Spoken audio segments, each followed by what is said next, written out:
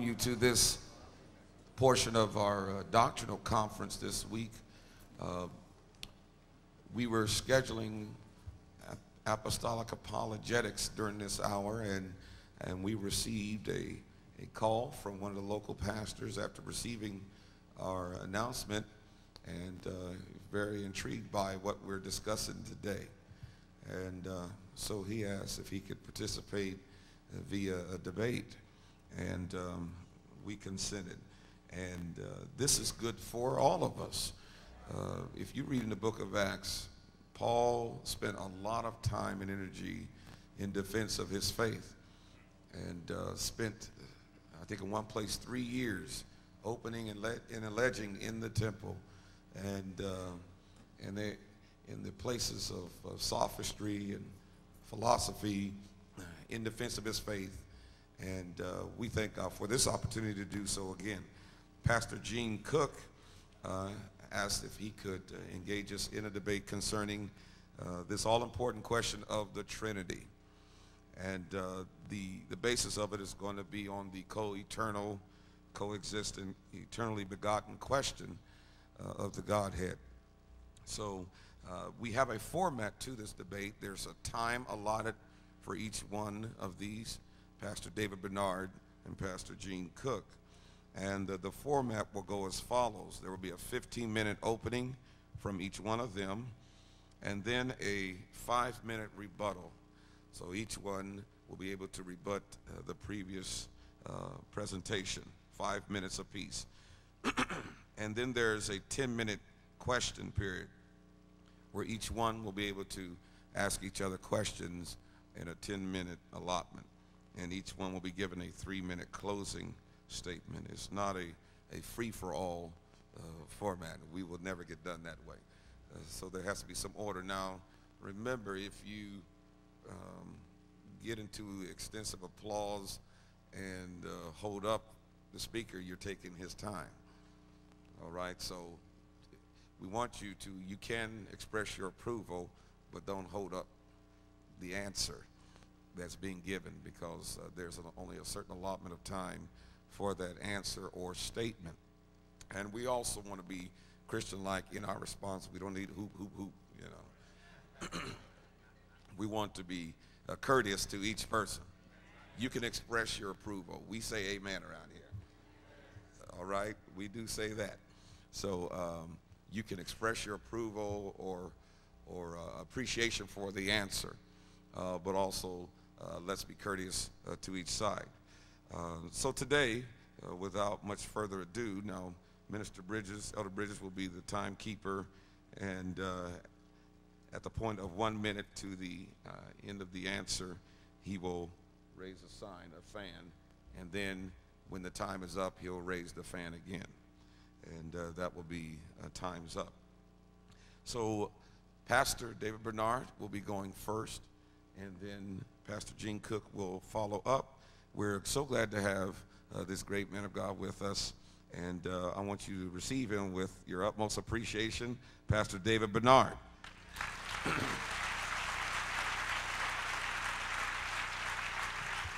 Thank you, and we give glory to our God and Savior, Jesus Christ, and we appreciate Bishop Trout for this opportunity, and Pastor Cook for also participating.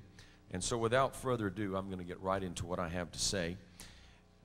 I'm speaking on behalf of the teaching of one God, the doctrine of one God, and in Jesus Christ dwells all the fullness of the Godhead bodily.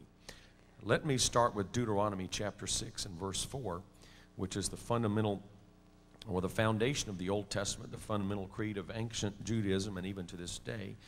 Deuteronomy 6:4 says, "Hear, O Israel, the Lord our God is one Lord.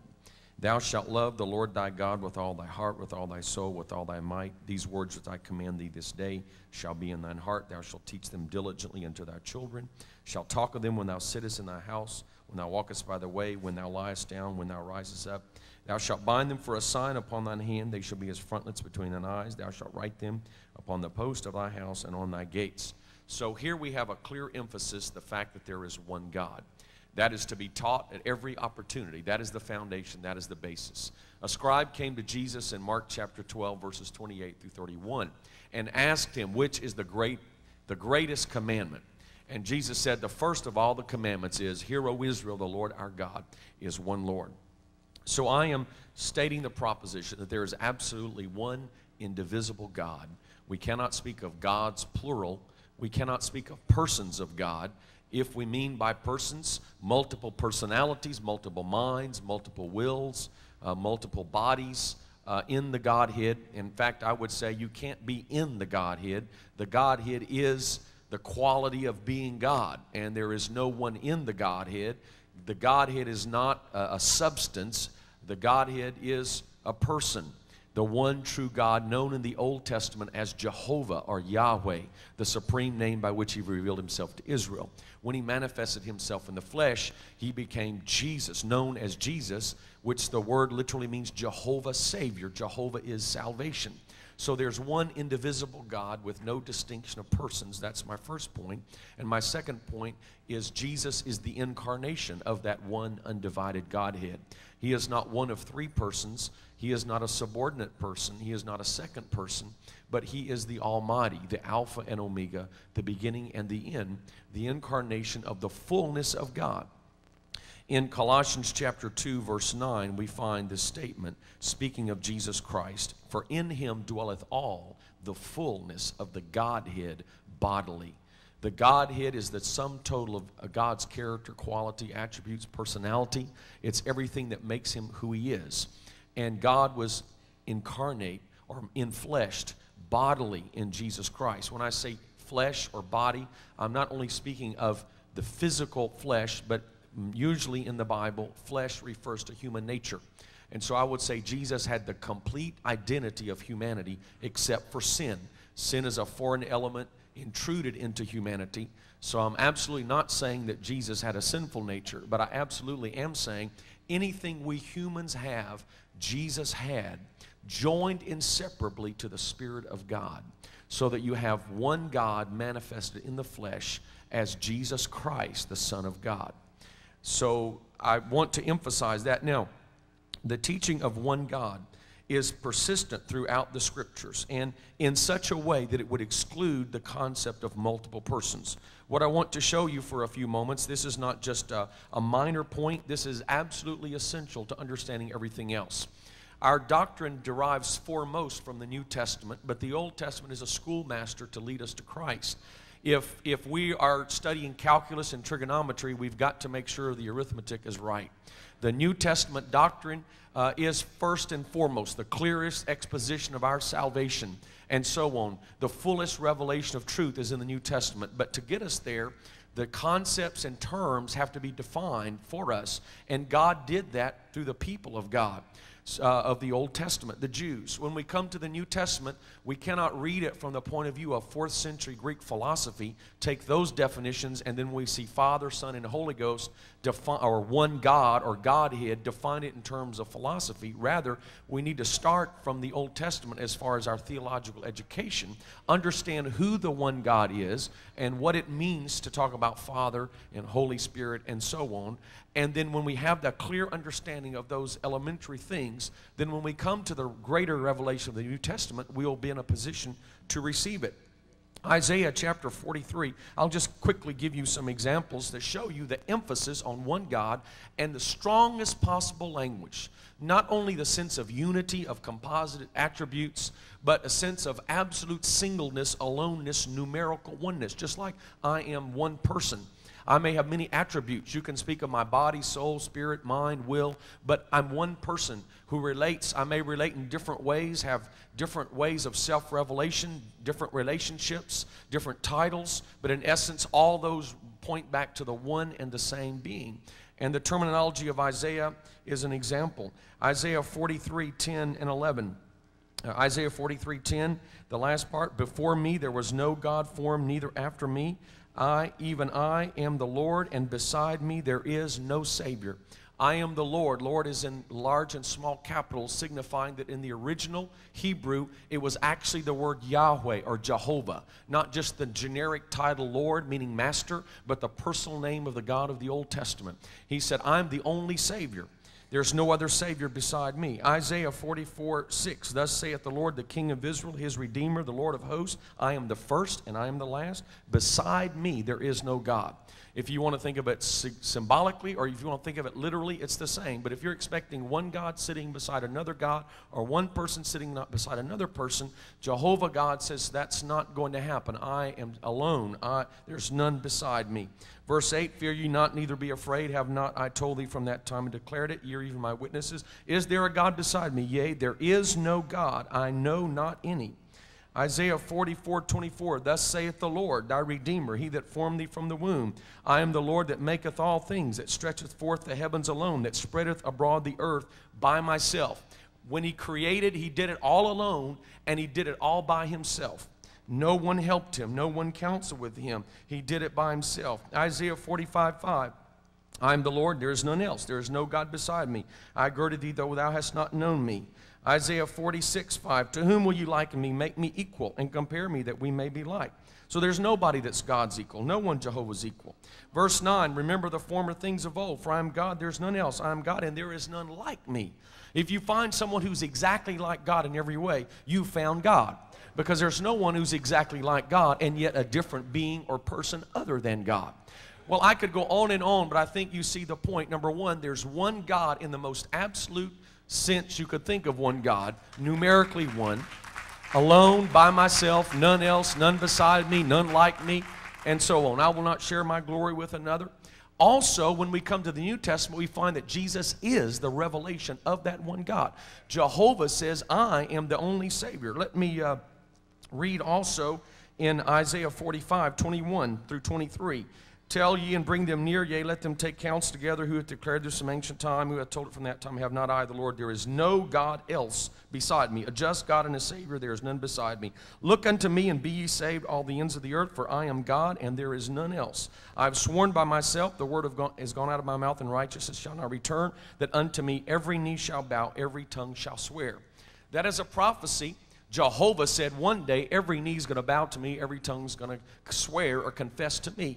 That prophecy is fulfilled in Philippians 2:9 through 11, where it says, at the name of Jesus, literally at the mention of the name of Jesus, every knee should bow and every tongue should confess that Jesus Christ is Lord, to the glory of God the Father. We do not deny the Father, but we confess Him. When we recognize who Jesus is, we are giving glory to the one true God, the Father, because the one true God has manifested Himself in the name and person of Jesus Christ. And so what we understand is Jesus is the fulfillment. Now Jehovah said everybody's going to bow to me. Jesus in the New Testament, that's going to be the fulfillment. Jesus is the Jehovah of the Old Testament revealed in the flesh. Jehovah says, I'm the only Savior. If you want to be saved, you have to look to me. How can we say Jesus is my Savior? Only if we recognize He's the Jehovah of the Old Testament manifest in the flesh. Now, when we say Jehovah of the Old Testament, Jehovah cannot be divided or subdivided. We're not saying one part of Jehovah or one aspect of Jehovah. We're saying Jehovah, the one that says, Hear, O Israel, the Lord, or Jehovah, our Lord, is one Lord, is one Jehovah. There's only one.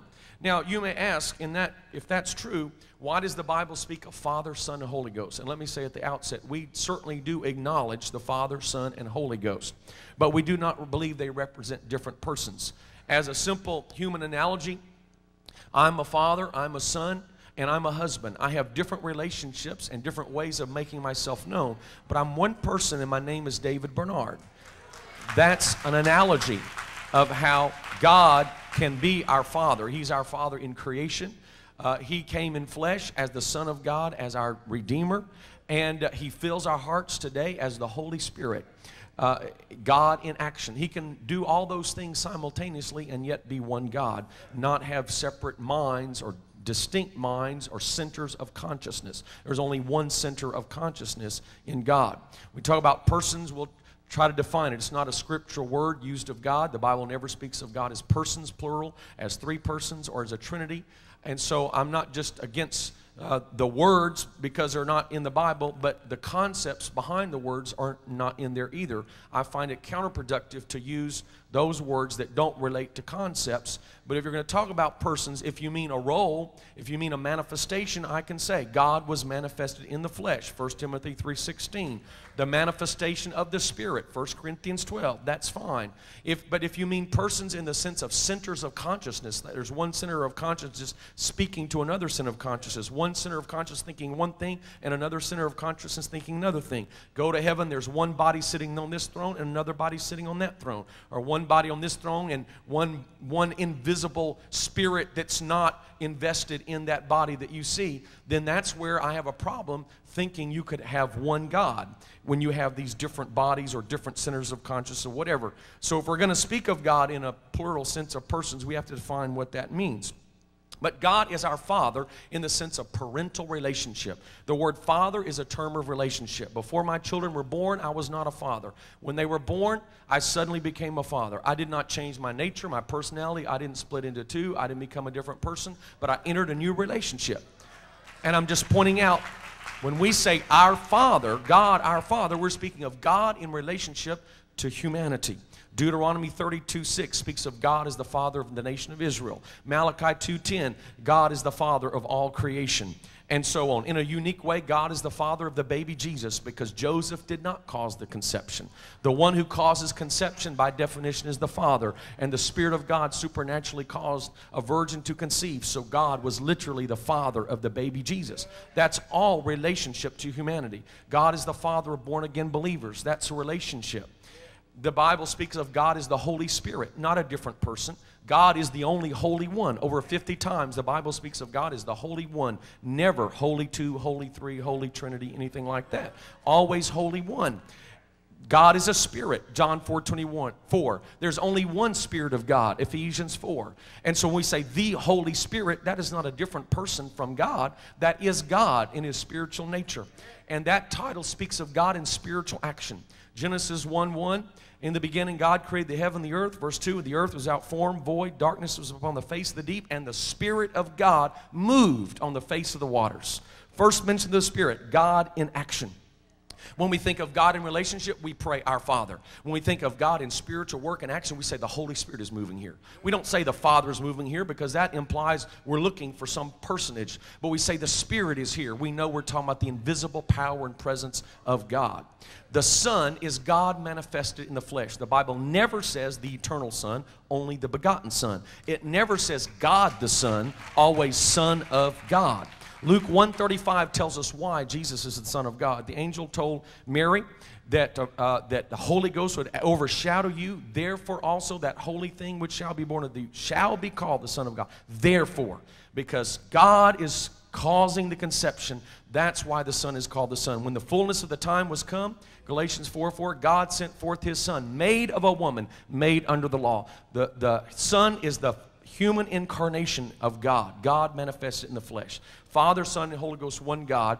And it's all wrapped up in Jesus. In Him dwelleth all the fullness of the Godhead bodily. 1 Timothy 3:16, God manifest in the flesh. Titus 2:13, our great God and Savior, Jesus Christ. John 20:28, Jesus is called my Lord and my God. John 1:1 and 14, the Word was God, with God, was God, and the Word became flesh. There's no doubt that Jesus is the one true God. When we say the one true God, we mean the God of the Old Testament, all of His fullness. He is revealed as the Lord Jesus Christ.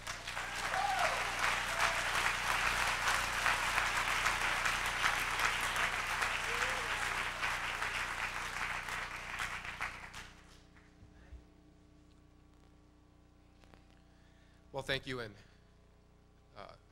it's good to be here this morning. It's good to be here representing what the Bible teaches. We need to understand something from the outset. That is, much of what Mr. Bernard has explained in his opening statement, I am in agreement with. I would say that I was probably in agreement with about 90% of everything he believes. I believe that there is one God, just as he quoted Deuteronomy chapter 6, verse 4. I believe that that one God is the Savior, Isaiah 44, verse 6. All of those things I believe.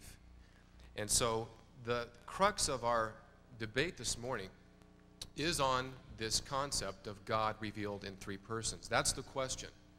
We need to understand that we both believe that there's one God. We both believe that the Father is God. We both believe that the Son is God. We both believe that the Holy Spirit is God. The question is, do these three coexist, and are they co-eternal at the same place and the same time?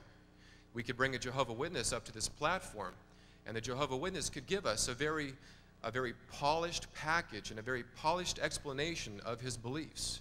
But he would do so to the neglect of much of what the Bible has to say. We must take the Bible as a whole. And I would agree with Mr. Bernard that the Old Testament, the law, is a schoolmaster that leads us to Christ. And so we should not be surprised that God begins to reveal himself in more than one person from the beginning. And I will prove that as we open the Scriptures. But before I go there, we need to understand something also from the outset. That is that Mr. Bernard and I, and those who are in agreement with Mr. Bernard's position, we don't worship the same God. We worship two different gods. Let us be perfectly clear. If he says that God is not in three persons, and I say that God does exist in three persons at the same place and the same time, we are talking about two different things. We are talking about two different gods. His God is no more my God than the God of Mormonism, in that Mormons also believe that Jesus is God and that the Father is God, yet they believe in a multiplicity of gods. So we need to be clear from the outset that we are worshiping different gods. We are serving different gods. We could both be wrong, or one of us could be right. That's the question. And in many ways, this is like a trial where I am presenting my understanding of how God has revealed himself, and Mr. Bernard is presenting his understanding. I need to make a crucial distinction, however. God is not on trial. God has revealed himself. What is on trial here is my understanding of God and Mr. Bernard's understanding of God. And if we are to know anything about who God is and how he has revealed himself, we are only going to know that by the power of the Holy Spirit. And therefore, if this was just a debate for the sake of a scholarly discussion on whatever discussion, whatever topic we might agree upon, I would not participate, because I would not be convinced that any of us could have a change of mind apart from the power of the Holy Spirit. So we must look to him. However, as a person here present this morning, if the truth should be proclaimed and we should fight against that truth, then we are in fact more guilty than we were before we came through the doors. God holds us accountable for that which we have heard. And this morning, I believe you are going to be taken to a new level of accountability. That is, that you are going to be shown the Scriptures before your eyes. You're going to see that the Father and the Son exist in the same place at the same time, and they are, in fact, separate persons. I'd like to begin by opening the Bible to Genesis chapter 1. If the doctrine of the Trinity is true, then we should expect to find it in the Old Testament. And what do you know? We find it on the very first page of the Bible. In verse 26, Genesis chapter 1, verses 26 and 27, we read this. I'm going to read off the monitor because I have the New American Standard, and this is the King James, and I'd like you to follow along with me. And God said, "Let us make man in our image, after our likeness, and let them have dominion over the fish of the sea, and over the fowl of the air, and over the cattle, and over all the earth, and over every creeping thing that creepeth upon the earth." So God created man in his own image. In the image of God created he, both male and female, he created them. Back to verse 26, please. In verse 26, notice, God says, "Let us make man in our image." Let us make man in our image. The doctrine of the Trinity is not something that men have devised by pure imagination, but is something that is revealed on the very first page of Scripture. There you have a plurality. Who are these us? Why does God speak in such terms? Let us make God in our image. As Mr. Bernard quoted from Isaiah, I believe he quoted, if not today, certainly yesterday, that God alone created the heavens and the earth. I also believe that Jesus is Jehovah. You'll find no argument from me there. The question is the Father there with the Son in creation? I believe the Bible is emphatic that he is. It's not just the Father that is there. It's not just the Son that is there, but it also is the Holy Spirit. While it's true that we are made in the image of God, we are not identical to God. We are not omnipotent. We are not omnipresent. We don't know the things that God knows. We cannot do the things that God does. Here we are told that we are made in God's image. After listening to Mr. Bernard's explanations and analogies, it appears to me that what many have done is attempted to create God in their image. We cannot look to ourselves and say, because I am this and because I have one name and I'm a father and I'm a husband, that is what God is like. We must look to the Scripture, and the Scripture declares that here in the opening verses of the Bible, God exists in an us. Well, what is the minimum number it takes to constitute us? It must be at least two, or else we wouldn't use such terms. If we saw somebody saying, let us do this or let us do that, we would say that this person is schizophrenic, because who are they talking to? But yet we find God here speaking to the Son in the creation of man, making him in his own image. And that is because the Son is eternally begotten. Please look at Hebrews chapter 1, verse 2,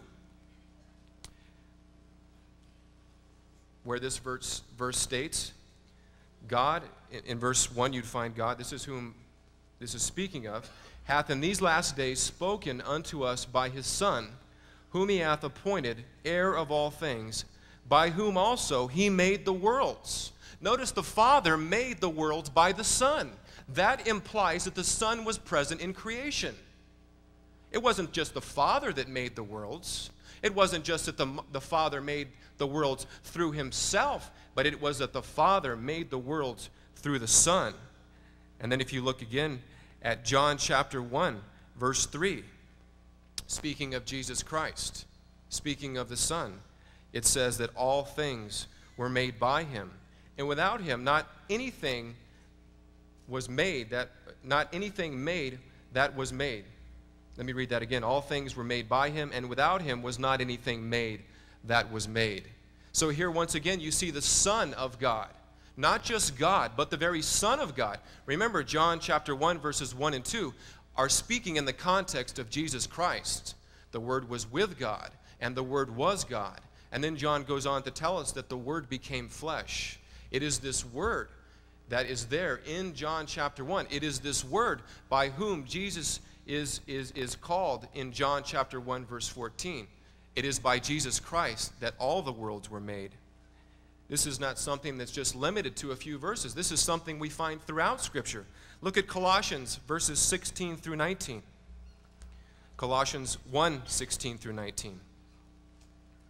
Where we read, for by him were all things created, that are in heaven and that are in earth, invisible and invisible, whether it be thrones or dominions or principalities or powers, all things were created by him and for him. And he is before all things, and by him all things consist. Who is this speaking of? The Father? No, the context tells us that this is speaking of Jesus Christ, the firstborn over all creation, which we read in verse 15. Jesus Christ most definitely was at creation. The pre-incarnate Son of God was there with the Father discussing, let us make man in our image. In John 3:17, we are told that it is the Father who sends his Son into the world. Now this is very crucial for you to understand. You cannot send your son into the Navy if your son does not exist prior to the day he is recruited. Therefore, God could not send his Son into the world if his Son was not in existence prior to coming into the world. And this is the same language we find in Hebrews chapter 1, verse 6. Mr. Bernard says that there are not two persons in the Godhead, but yet we find a conversation between the two persons. Hebrews chapter 1, verse 6. And when he again brings the firstborn into the world, notice it is the firstborn that is being brought into the world, he says, and let all the angels of God worship him. Verse 7, please. And the angels, and of the angels saith, who maketh his angels spirits and his ministers a flame of fire. But unto the Son he saith, thy throne, O God, is forever and ever. Notice it is the Father who says, thy throne, O God. It is God speaking to God, saying that the scepter of righteousness is the scepter of thy kingdom, and it will not depart, for it is your throne forever and ever. Now, Mr. Bernard believes that that is not true, that his throne is not forever and ever. For in his book he states that there will be an end to the role of Jesus Christ. There will be an end to his reign. And I have that quote available if you'd like to see it later. But all throughout Scripture, the Bible says that Jesus Christ is in existence, that he was there at creation, that he was there speaking from the bush with Moses in Exodus chapter 3. Jesus says, or rather Moses says, "What is your name?" He says, "I am that I am." He doesn't say Jehovah, but he says, "I am." Now I agree that his name is Jehovah, but for some reason God answered him and said, "My name is I am." But yet in John chapter 8, verse 24, Jesus says that unless you believe that I am, you will die in your sins. Jesus is saying, if he's not the same God that spoke, amen, if he's not the same God, if he's not the same God that spoke to Moses from Exodus chapter 3, then you will die in your sins. However, you don't believe, or he doesn't believe at least, I don't know what you believe, he doesn't believe that that was Jesus speaking from the bush, because he does not believe that Jesus is the Father. He believes that the Father is Jesus, but he doesn't believe that Jesus is the Father. That's what I said. What? I read it in his book last night. I can give you the quotation if you like. Micah chapter 5, verse 2. The Bible speaks of God, the Son, in terms of him being eternal. Not only will his scepter and his throne last forever, but he himself lasts forever because he is the Alpha and the Omega. Look at Micah 5:2. But as for you, Bethlehem of Ephratah, too little to be among the clans of Judah, from you one will go forth for me. Oh, who is this speaking of? The Father is saying, from you one will go forth from me? Why doesn't the Father just say, I will go forth in him? He doesn't say that. He speaks from the standpoint of two persons. He says, from you one will go forth from me, to be the ruler in Israel. And his goings forth are from long ago, from the days of eternity. Therefore he is, as it says in the King James, in verse 2, it says that he is from everlasting, which we understand to be, there it is, have been from old, from everlasting, which we explain to be eternal. And I'm sure that we would at least agree about that. But who is this talking of? It's talking about the Son of God going forth from me. That is the Father. And his goings forth are eternal. To reject the fact that Jesus Christ is eternal not only is to worship a different God, but is to undermine the direct revelation in the teaching of the Word of God. We cannot approach the Word of God in a natural sense and try to understand who God is. We cannot look around and say, well, because I don't see anything in my creation that models God completely as three persons, and because a man is only one person, therefore God must be one person, is a most dangerous and grave mistake that will in fact bear eternal consequences.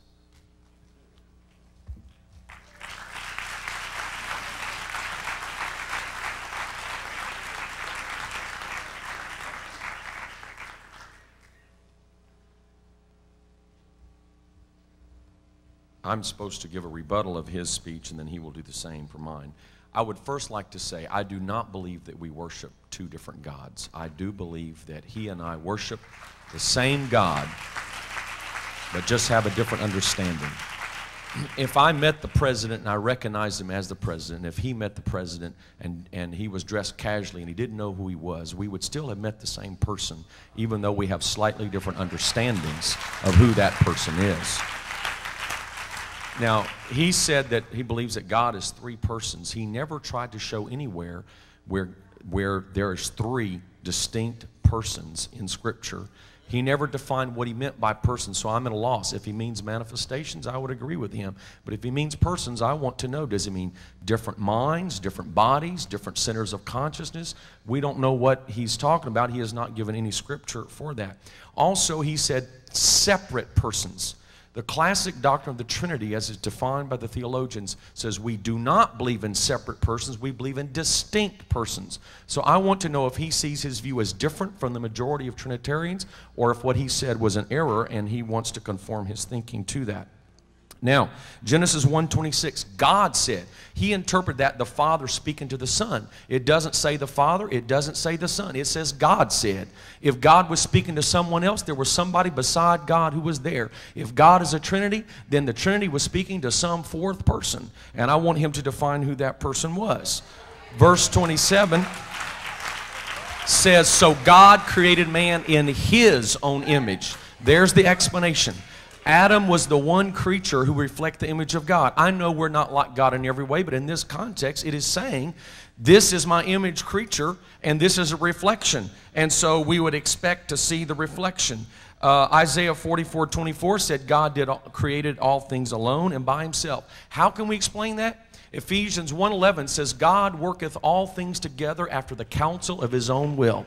He says it would be a schizophrenic God that would say, let us, if he's only one personal being. And that if we saw someone do that, we would think they're schizophrenic. I dare say he and I both would be schizophrenic in that category. If you've ever sat down and say, let's see, what am I going to do today? Let us see. The royal we and Ezra and Nehemiah, you can read through it and you find kings that says, we do this, we do that. And it was one king sending out a letter. If humans can say that, how much more cannot God say that? Hebrews 1:2, creation by the Son. There was only one creator, Jehovah, who did it alone and by himself. The Son was not there as a separate person. However, the Bible speaks in 1 Peter 1 and also in the book of Revelation, the Lamb slain from the foundation of the world. When God created the worlds, he had the Son in view. He predicated all of creation on the redemptive plan of the Son because he knew without that redemptive plan, his creation would be destroyed. And so it's literally, the worlds is literally Ionos. In Greek, ages, he created all the ages. Abraham, when he came along, was with the Son. He was delivered with the Son in view. Moses saved with the Son in view. All throughout the ages, it's depending upon the Son of God.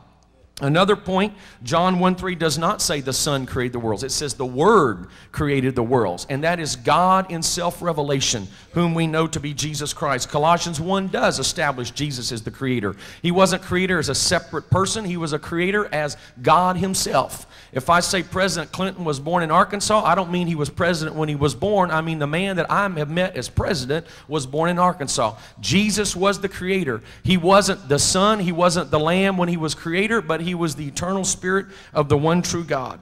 Hebrews 1 talks about conversations. He says conversations between persons of the Godhead. It's a prophecy from Psalms. It's the Word of God speaking in Psalms that prophesies of the Son. So it's not one God sitting beside another God talking to him. It's God said in Scripture, I'm going to have a Messiah. I'm going to have a king. He's going to come forth. And he's not only going to be a man, he is going to be the one true God. And remember, God has no equal. So if a prophecy says that Messiah is going to be the one true God, it doesn't mean another God. It means the same God we already met. He says God speaks to God. If there's only one God, how can God speak to God? What definition of one are we using? That would be schizophrenic. I do believe Jesus is the I am. I don't know where he got that. I do believe that Jesus is the Father incarnate. I said in my book, we do not say the Father is the Son, but the Father is in the Son, because Son relates to humanity. We don't say God is flesh, but God came in the flesh. But there's no question that Jesus is the Father incarnate, so he's misunderstood that. Bethlehem, that's a prophecy. The Messiah would come forth as God.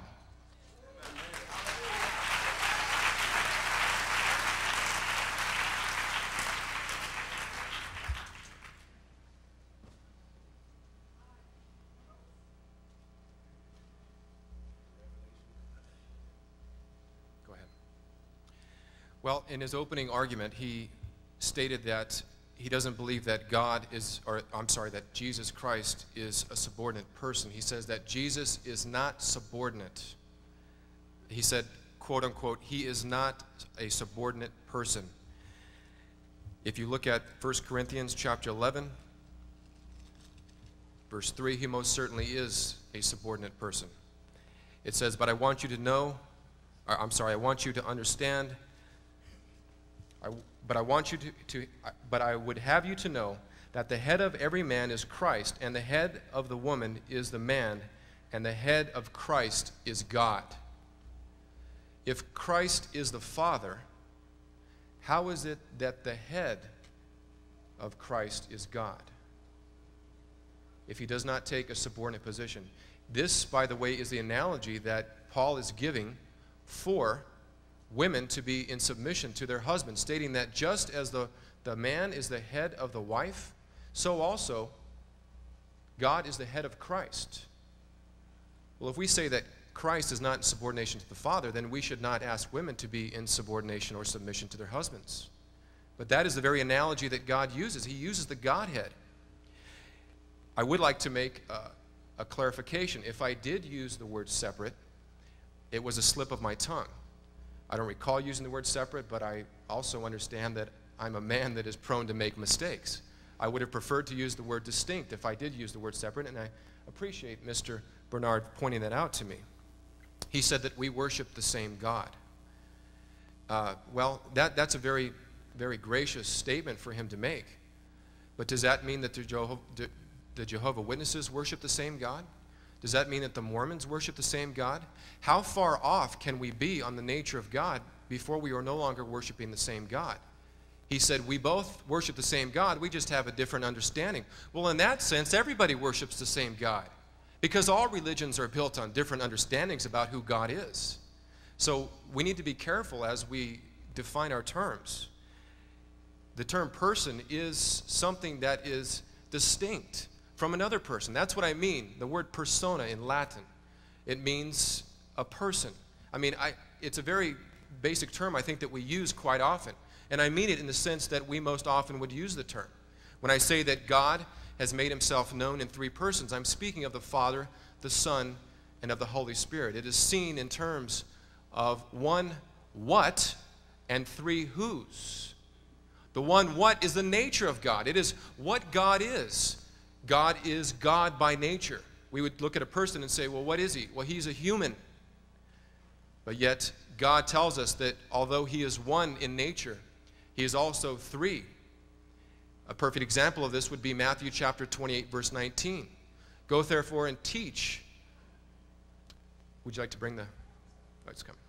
Okay. Go ye therefore and teach all nations, baptizing them in the name, singular, of the Father and of the Son and of the Holy Ghost.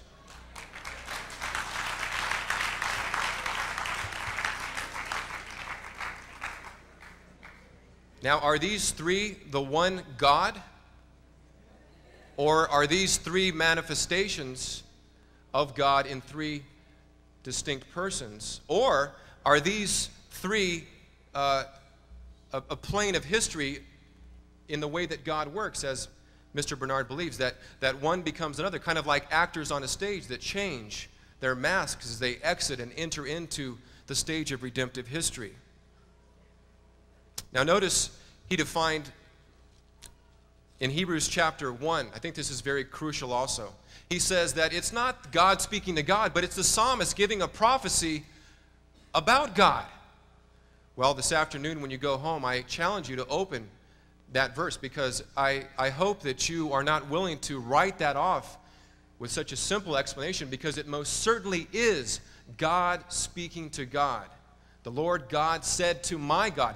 That is the prophecy. It's not that the prophecy is being repeated and therefore it's God speaking about God.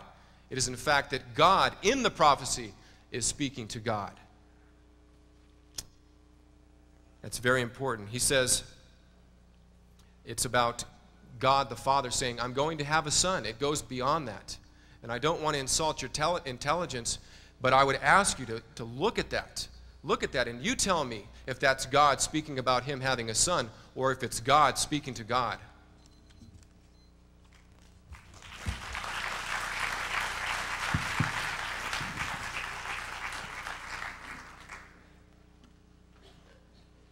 Now, if I understand it correctly, I'm going to ask you questions and for 10 minutes. Is that? Right. Just want to make sure it's on. Yes. And were we ready to begin? Okay.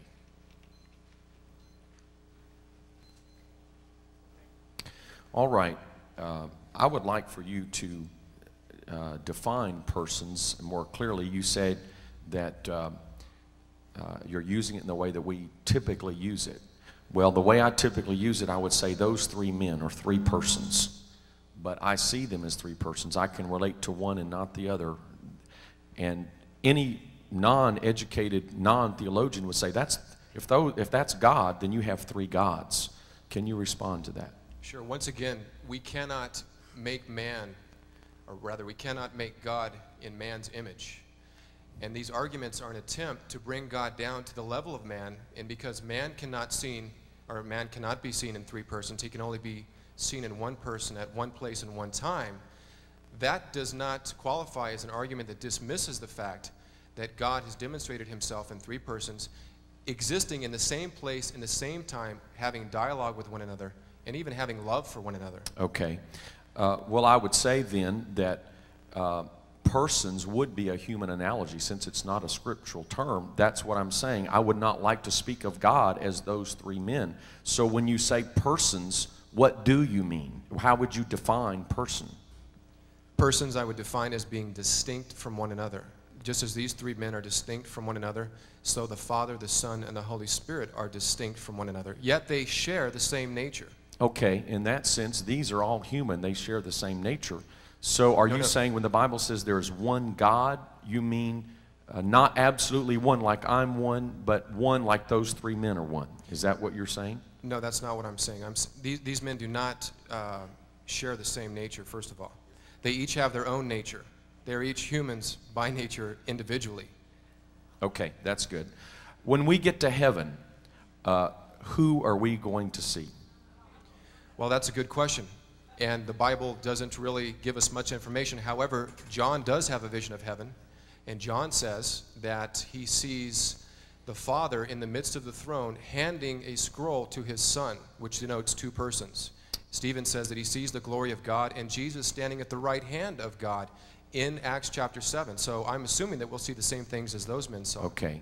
So if you're going to see two persons at least in heaven, then why, when Jesus, Philip said in John 14, Lord, show us the Father, it will suffice us. And the Lord said, how can you ask to see the Father? If you've seen me, you've seen the Father. If we were to go to heaven and you were to ask Jesus, Lord, show us the Father, would he give us the same answer he gave in the Bible, or would he give a different answer and say, well, come into this room over here and I'll show you the Father?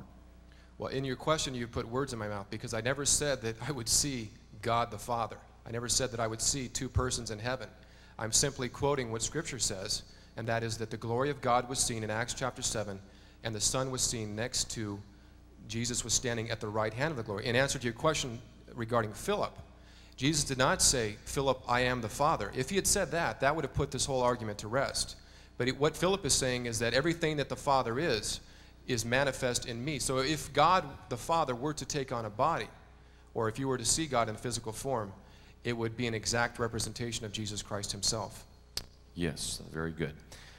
Would you say, is Jesus in the Godhead, or would you say the Godhead is in Jesus? I would say both. All right. How can someone be in the Godhead and also the Godhead be in them at the same time? Because Jesus is the second person of the Trinity, and he possesses two natures. He is fully God and he is fully man. Okay. How many Jehovah's, I assume my understanding is you believe that the Father is Jehovah, the Son is Jehovah, and the Holy Spirit is Jehovah. And if I'm incorrect in my assumption, please correct me. And I would ask then, how many Jehovah's do we have? There is one Jehovah. You are correct in your assumption. Okay. And I believe you would say the Father is a spirit, the Son is a spirit, the Holy Ghost is a spirit, and you'd also say the Trinity has the spirit essence. So does that mean there are four spirits, or how many spirits are they? And correct my assumptions if they're not right. Well, I never said that the Trinity has a spirit essence. Once again, that's putting words in my mouth. The Father is spirit. He is not, the word spirit there refers to his ontological nature. It is what he is made up of, if you can use human terms. So the Father is spirit. Nevertheless, he is the Father. There's a distinction between him and the Holy Spirit. And then you have Jesus Christ, who is both God and man. So there are three persons in the Trinity. I'm not sure where you got the fourth. So what I'm saying is, like John 24, it says, God is a spirit, or God is spirit, the modern translations would say. Is that spirit referring to the whole Trinity, or it's referring to the Father, to the Son, or to the Holy Spirit? Well, it's referring to the Father. Okay. So when it says God is a spirit, you interpret that to mean God is the Father.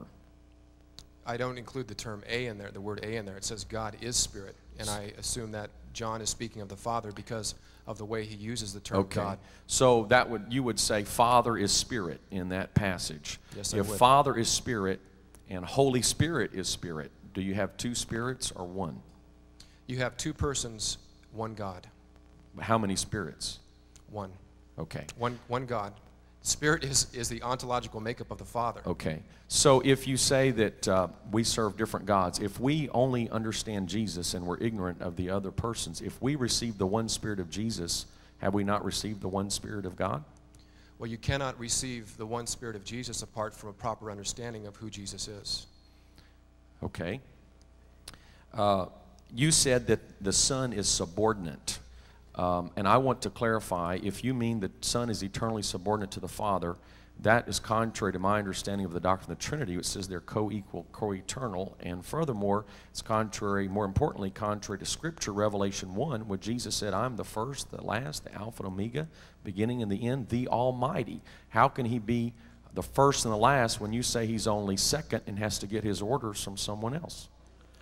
Well, I didn't say that he was second and gets his orders from someone else. Once again, that's putting words in my mouth. When I say that Jesus is co-existent and co-eternal, I'm speaking of the nature of God that is resident in Jesus Christ. I'm speaking of his nature, not his position. In his position, he is subordinate. Therefore, Paul says the head of Christ is God. All right. So if he's in position subordinate, but in nature he's equal, is what I think you're saying. Would that be like a king and a subject? They're both human, but they have different positions, or a master and a servant? They're both humans, but they have different positions. Is that how you would see the Father and Jesus? I prefer to use the analogy that is used in the context of that verse, and that is the husband and the wife. Well, of course, we understand that in the flesh, Jesus was subordinate to the eternal Spirit of God, and I think that analogy is very fine in that context. But you're talking about in eternity, and so I'm wondering if you would see God as the head of the Trinity, as the king of the Trinity, as the one who gives the commands, and the Son is the one who carries out the Father's orders? Yes, I would. Okay. That's very clear. I thank you for that. Also, I would like to ask, I would like to clarify that I do not believe in God changing from Father to Son to Spirit, not as an actor on a stage going from one to the other. I believe in one God who simultaneously does whatever needs to be done, but I see that God is manifesting himself. Would you be comfortable saying that God has manifested himself in the Son, or God has manifested himself as the Son? Would you be comfortable saying God is manifested as the Holy Spirit? Well, manifest refers to manifesting to someone. In this case, it's the human race. So the question doesn't address the fact that God has always been the Son, or that the Son has always been God.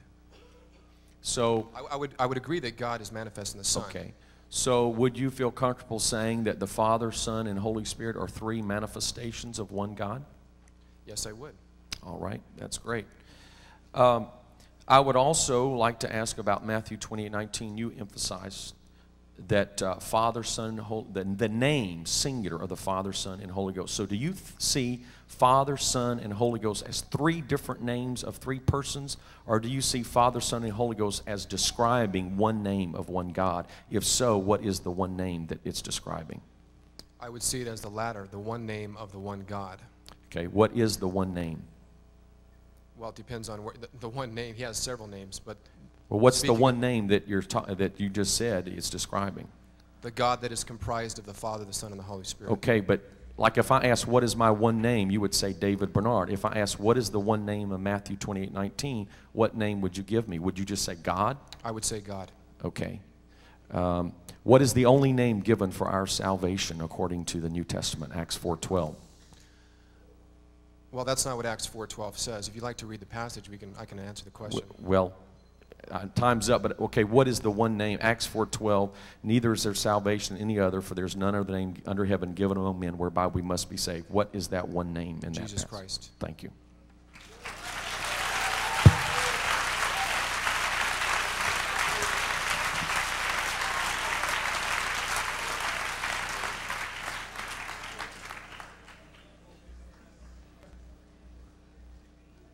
Okay.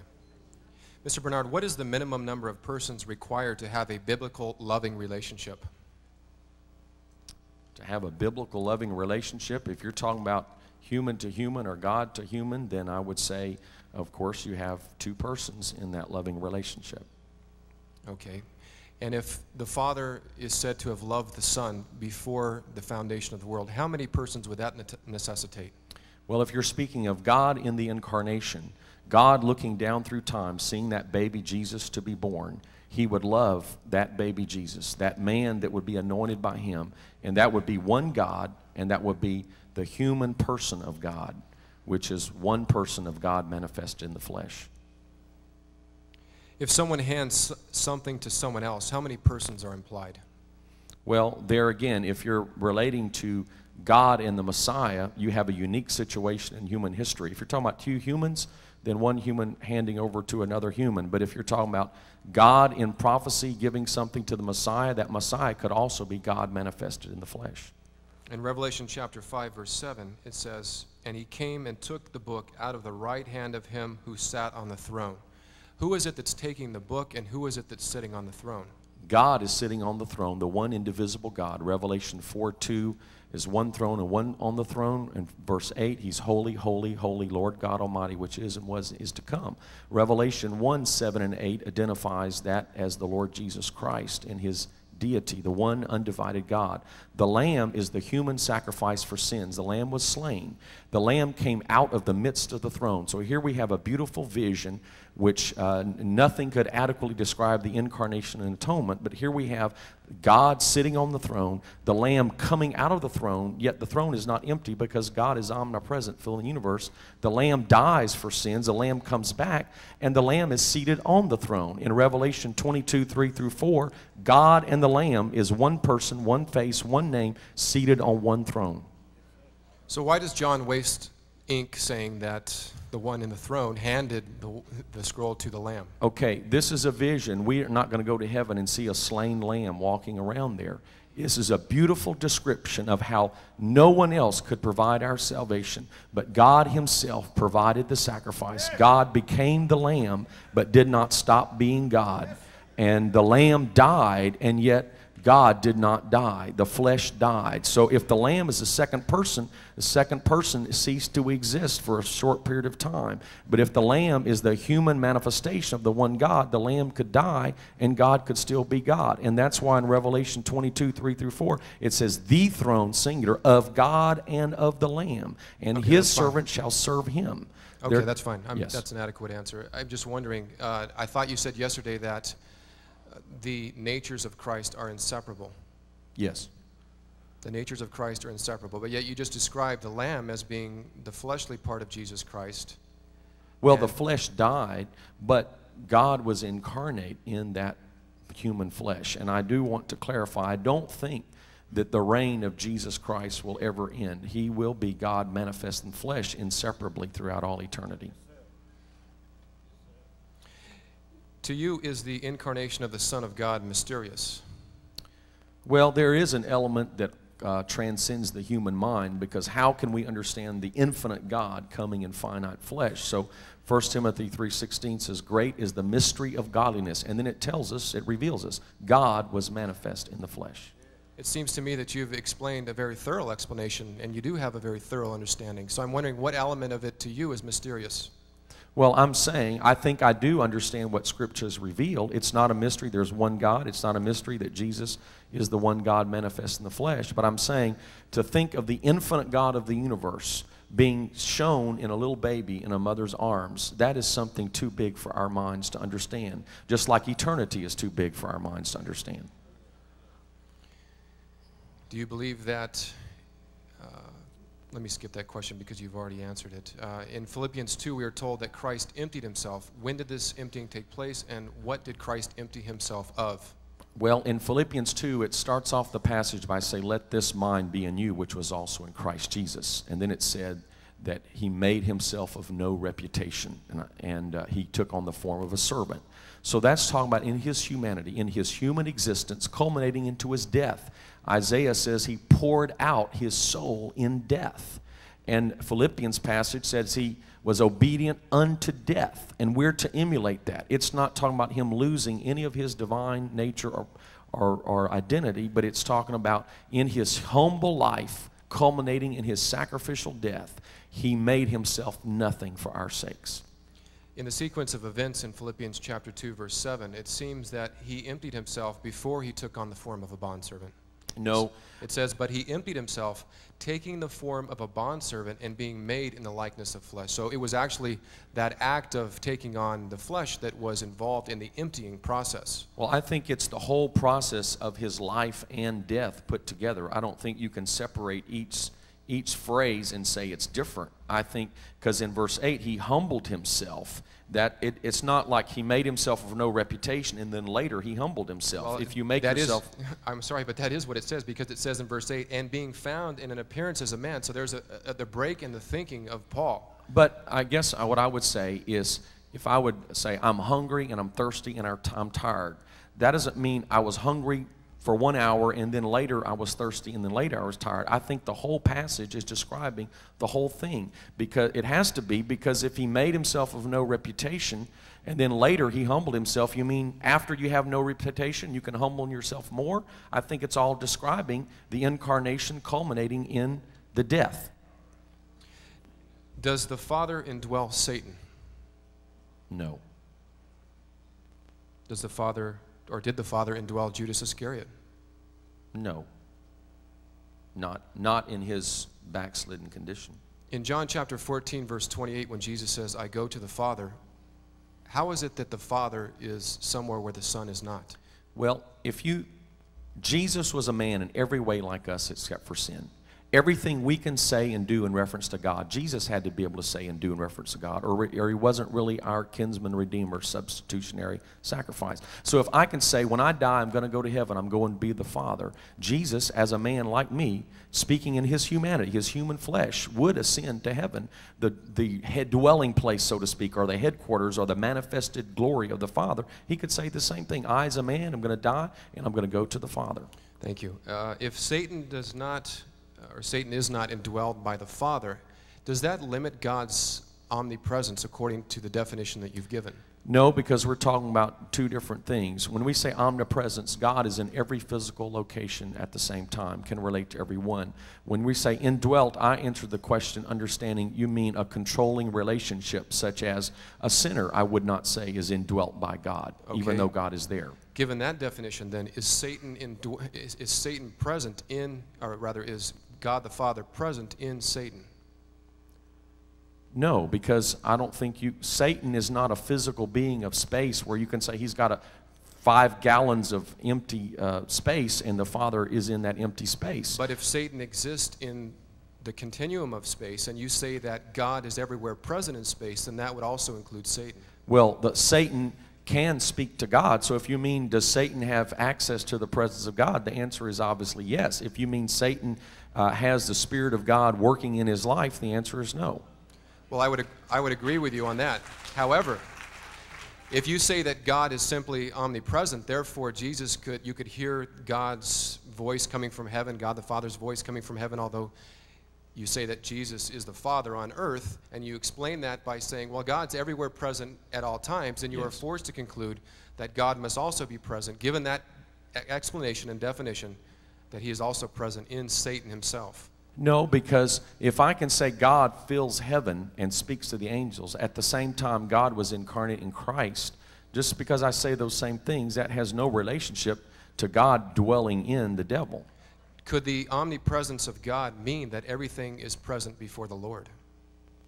Not in the definition that you've given, that Well, God is everywhere present, but in fact, everything is present before the eyes of the Lord. Well, that's certainly true, but if I go to Africa, God's already there. If I go to heaven, God's already there. If I make my bed in hell, Psalm 139, God's already there.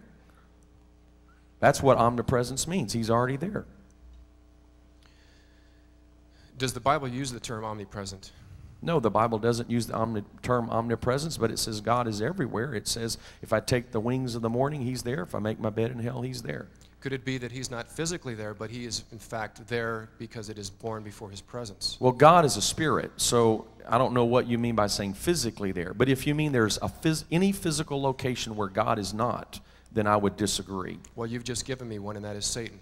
Satan is not a physical location. Satan is a spirit being. Well,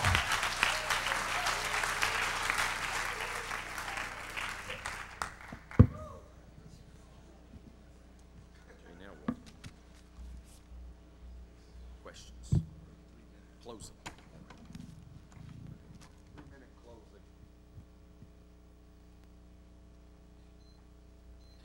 I want to say, just have 3 minutes in closing, I appreciate the kind and courteous manner in which Mr. Cook has cooperated, and I hope that I've done the same. I hope that we can both leave saying that we've tried to be Christian gentlemen in everything that we're doing, and no answer is intended to be antagonistic, but just trying to be plain. We have to plainly identify our distinctives. I would say once again, if we have faith in the historic Jesus Christ of Nazareth, who was born around the turn 2,000 years ago, and we believe He's the manifestation of the one true God of the Old Testament, which I think Mr. Cook would agree with those statements, then we do worship the same God. The Jehovah's Witnesses do not believe that. They do not believe Jesus is Jehovah. The Mormons do not believe that. But we do believe that. So I think we do start in common. And from there, we both need to go through repentance, which I hope we've both done. We both need to go to water baptism in Jesus' name. We both need to be filled with the Holy Spirit. Acts 2:38. What difference does this make? It determines how we baptize. Acts 2:38 says that we're to be baptized in the name of Jesus Christ. And as Mr. Cook has so ably explained, Matthew 28:19 does not contradict that, but gives one singular name of God. Now, he thinks it just says God, but when you talk about salvation and repentance, baptism, and the Holy Ghost are all a part of the initiation experience into the Christian church, then it makes very great sense that you would use the saving name when you come to entering into the church, when you come to confessing your faith in Jesus as Savior, which I think at the minimum both of us agree with. That's the purpose of water baptism, at least one purpose. Then you would use the only saving name that's given, which is Jesus Christ. So I think the logic of both of our positions leads you to water baptism in the name of Jesus Christ. What difference does this make?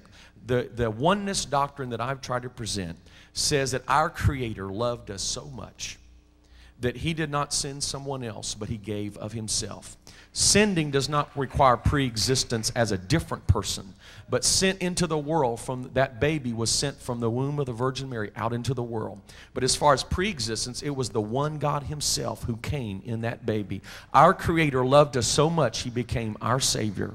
And our Savior did not just die 2,000 years ago, resurrect, and go away to heaven, never to be seen again, but He comes back in the Spirit. Where two or three are gathered together in my name, there am I in the midst of them, Acts 18:20. If the Holy Spirit is not the Spirit of Jesus, then Jesus is not with us today. But the beautiful truth is that our Creator loved us so much, He became our Savior. He comes back to work in our lives and dwell in our hearts as the Holy Spirit.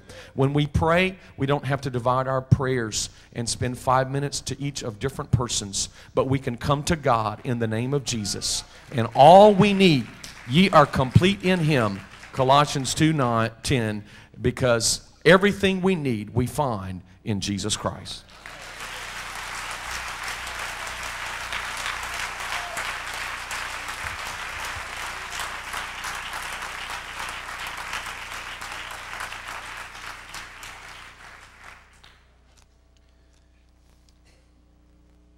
thank you. I did want to address this in the question cross-examination time, but I ran out of time, so I'm just going to address it briefly. I thought I heard him say, and I stand corrected, but I thought I heard him say that the reign of Christ will not end. Maybe he can clarify that with me after the debate. But on page 121 of his book, he said, the Son's reign will have an ending. For when the church is presented to God, and when Satan and sin and death are finally judged and subdued, the role of the Son will cease. Is that what you believe? That the role of the Son will cease? I thought he was our high priest forever after the order of Melchizedek. These are verses that you need to reckon with if you disagree with what I've been presenting with you today. Jesus says, I will send another comforter, John chapter 14. He says, God sent himself into the world. You know, if we had just one verse that said that, that would put an end to this whole argument. But it doesn't say that. It says God sent his Son, implying a second person. That's what this is all about. I agree, well, there's many things that we have in common. There's many things that we have in common concerning our belief about God. To say that Jesus Christ is not eternally the Son, when in fact he is to undermine the very deity of God and to interpret God and to teach God in a way that God has not revealed himself. You see, we have doctrine in the Bible, and all doctrine is related to other doctrine. And so if you start off with a faulty foundation, you are bound to build a house that is built on sand. And so it is with Pentecostalism. You start out with a misunderstanding about the nature of God, and the next thing you do is you have to change the baptismal formulation that Jesus commanded his disciples to baptize in. You have to make demands on people by saying, if you don't speak in tongues, then you haven't evidenced your salvation. But yet, does not Paul say, all do not speak in tongues? And so how do we reckon that? I just like to say that I also feel that Mr. Bernard's attitude has been very gracious toward me. I've appreciated the professionalism that he's demonstrated, and I've also appreciated your hospitality as having me come. And I hope that this may be the beginning of many discussions that we can have in the future. Thank you.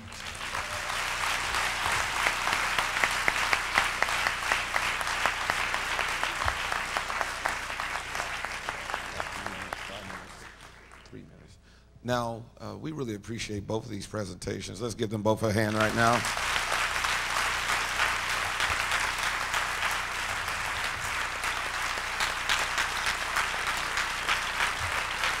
This is wonderful.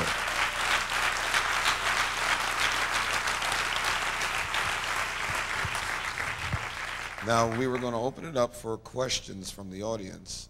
And if you have a cogent question, and not going to make ad hominem attacks. In other words, wait, we have a format for this. Number one, you're not to make a personal attack, all right, against either one of the speakers, but it should be a logical question, and you need to stand in line here, and we'll give you a microphone to utilize. Could they direct it to one person? They identify their person, and then the other person will also have a chance to respond. Now, you must direct your question, Mr. Cook, Mr. Bernard, and then the other speaker will have an opportunity to respond to the answer given also.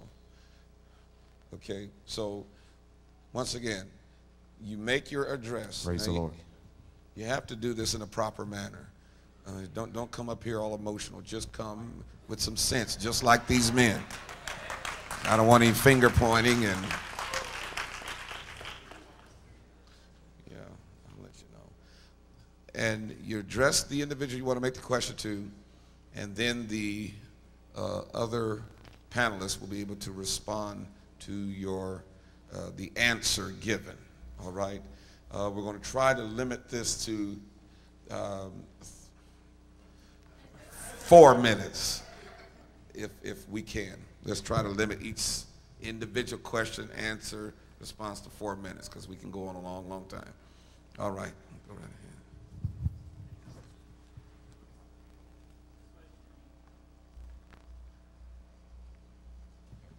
Yeah, hi, this question's for Mr. Bernard, and I'll let you go ahead and read the verse, but I'd like if you could explain to us John 17:5, please. John 17:5. And now, O Father, glorify thou me with thine own self, with the glory which I had with thee before the world was. Jesus is here praying as a man. He prayed in his humanity, of course. He prayed in the days of his flesh, Hebrews 5:9. And so he was speaking to the Father. In fact, in verse 3, he says, this is life eternal, that they might know thee, the only true God, and Jesus Christ whom thou hast sent. So he's thinking of the Father as the only true God, the full, undivided Godhead. So he is a man. He says, glorify me with the glory I had with thee. He is talking about the crucifixion. If I be lifted up, I will draw all men unto me. That is the supreme hour of glory. The Lamb was slain from the foundation of the world, 1 Peter 1. And so in the plan of God, he was born for this hour. This was his hour. In fact, when he died, he was buried, he resurrected, he was glorified. The Bible speaks of him being glorified. After, the resurrection and ascension is the glorification. So he's saying, God, here I am as a man, humbly trying to do your will. The glory that you had planned before the foundation of the world. It didn't happen before the foundation of the world. It was planned. I want that glory to be manifested now. I'm ready to do your will. It's not talking about glory as a second person of the Trinity, because if God will not share his glory with another, how could a member of the Godhead, if there were such, lose glory? How could God lose his glory and have to get it back? And finally, later in this chapter, he talks about sharing this glory with his disciples. He can't share his divine glory with his disciples, but his death, burial, resurrection, ascension, he did share with his disciples. I think this is just one more example of the two persons relating to one another. It does say that they shared glory before the world was. That's very clear language. That's very plain language. To say that that's not what it means is to undermine what in fact Jesus Christ is saying. There was a glory that he shared with the Father. I agree. God does not share his glory. Therefore, ergo, Jesus is God. The Father is God, but yet they share a glory before the world was. How can the Son of God, as the God-man, not have his glory, as Mr. Bernard pointed out? Well, Philippians chapter 2 gives us that answer. He empties himself and he takes on the form of a man. He empties himself of his glory.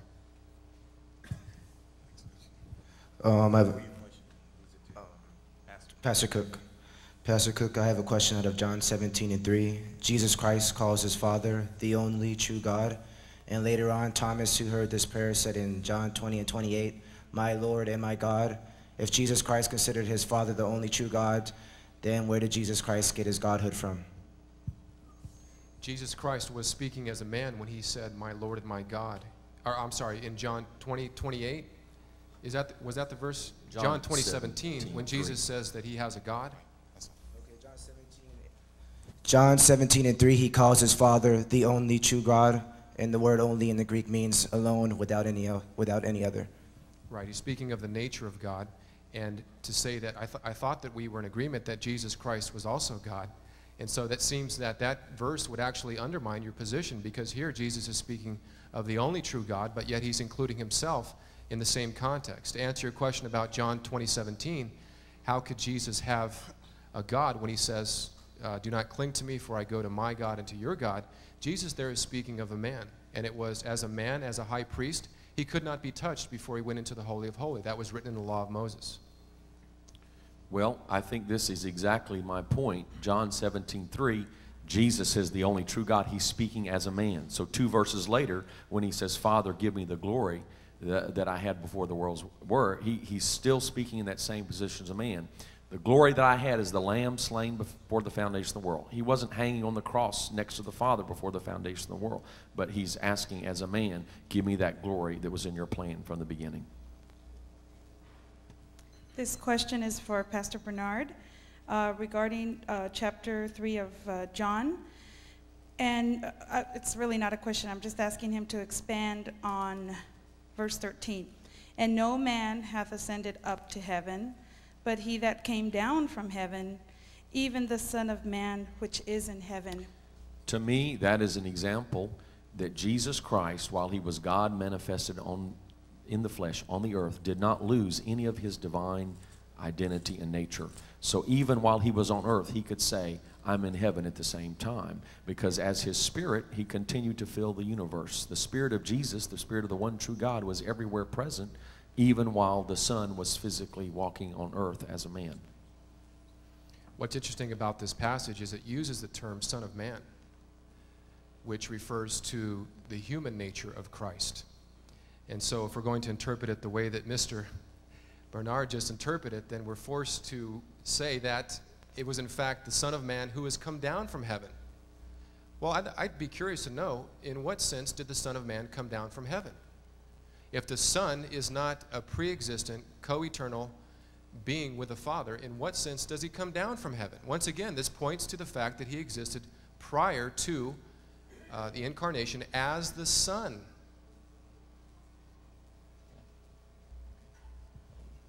Brother Cook, my question is about baptism.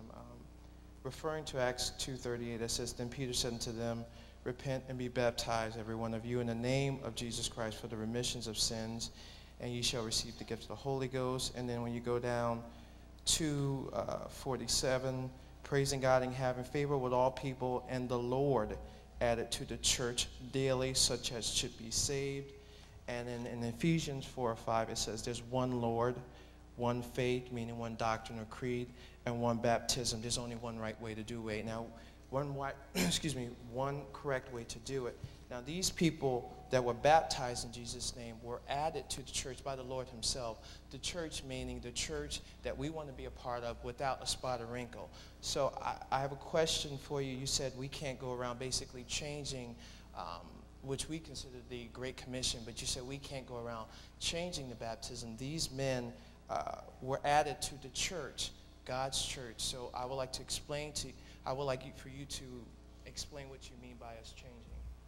Sure. Changing our baptism. I'm not sure if we want to get off the topic after this. Maybe we can ask that the questions are kept to today's topic, because we're opening another Pandora's box at this point. I think he's asking about baptism in Jesus' name. Okay, well, if you've ever been to a Baptist baptism ceremony, the name of Jesus Christ is mentioned. We are baptized in the name of the Father, in the name of the Son, who is Jesus Christ, and the name of the Holy Spirit.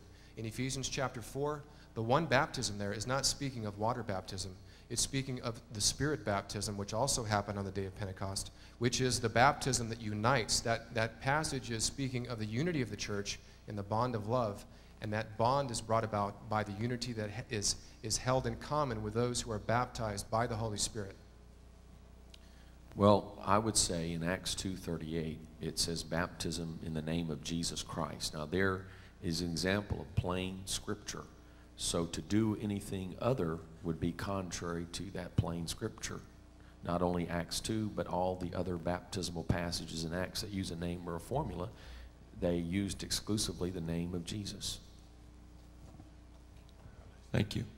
Pastor Cook, the question I have is, according to Luke 24:47, let me quote it, that repentance and remission of sins should be preached in his name among all nations, beginning at Jerusalem. According to this verse, the words of Jesus, were the baptisms in the name of Jesus from God or man in the book of Acts? Again, were the baptisms in the name of Jesus from God or man, according to Luke 24:47? They Thank were you. from God. Thank you. You want to make a comment, Pastor? Amen. Good morning. My question is for Pastor Cook as well. Also on the baptism, I'd like to know if you personally believe that the apostles were disobedient when they baptized in the name of the Lord Jesus. Not at all. The question is, what does that term, name of the Lord Jesus, mean? Does that mean that they somehow were identifying those who were baptized with Jesus Christ? Or does that mean that they neglected the clear instructions that were given by Jesus himself? If there's any ambiguity whatsoever between what the apostles are doing and what Jesus commands, we better do what Jesus commands. And therefore, there is no ambiguity, because the Son is also included in the Trinitarian formula for baptism. Well, I would say that they did actually call the name of Jesus, just like in Acts 3. It said, then they raised the lame man, it says, in the name of Jesus Christ of Nazareth.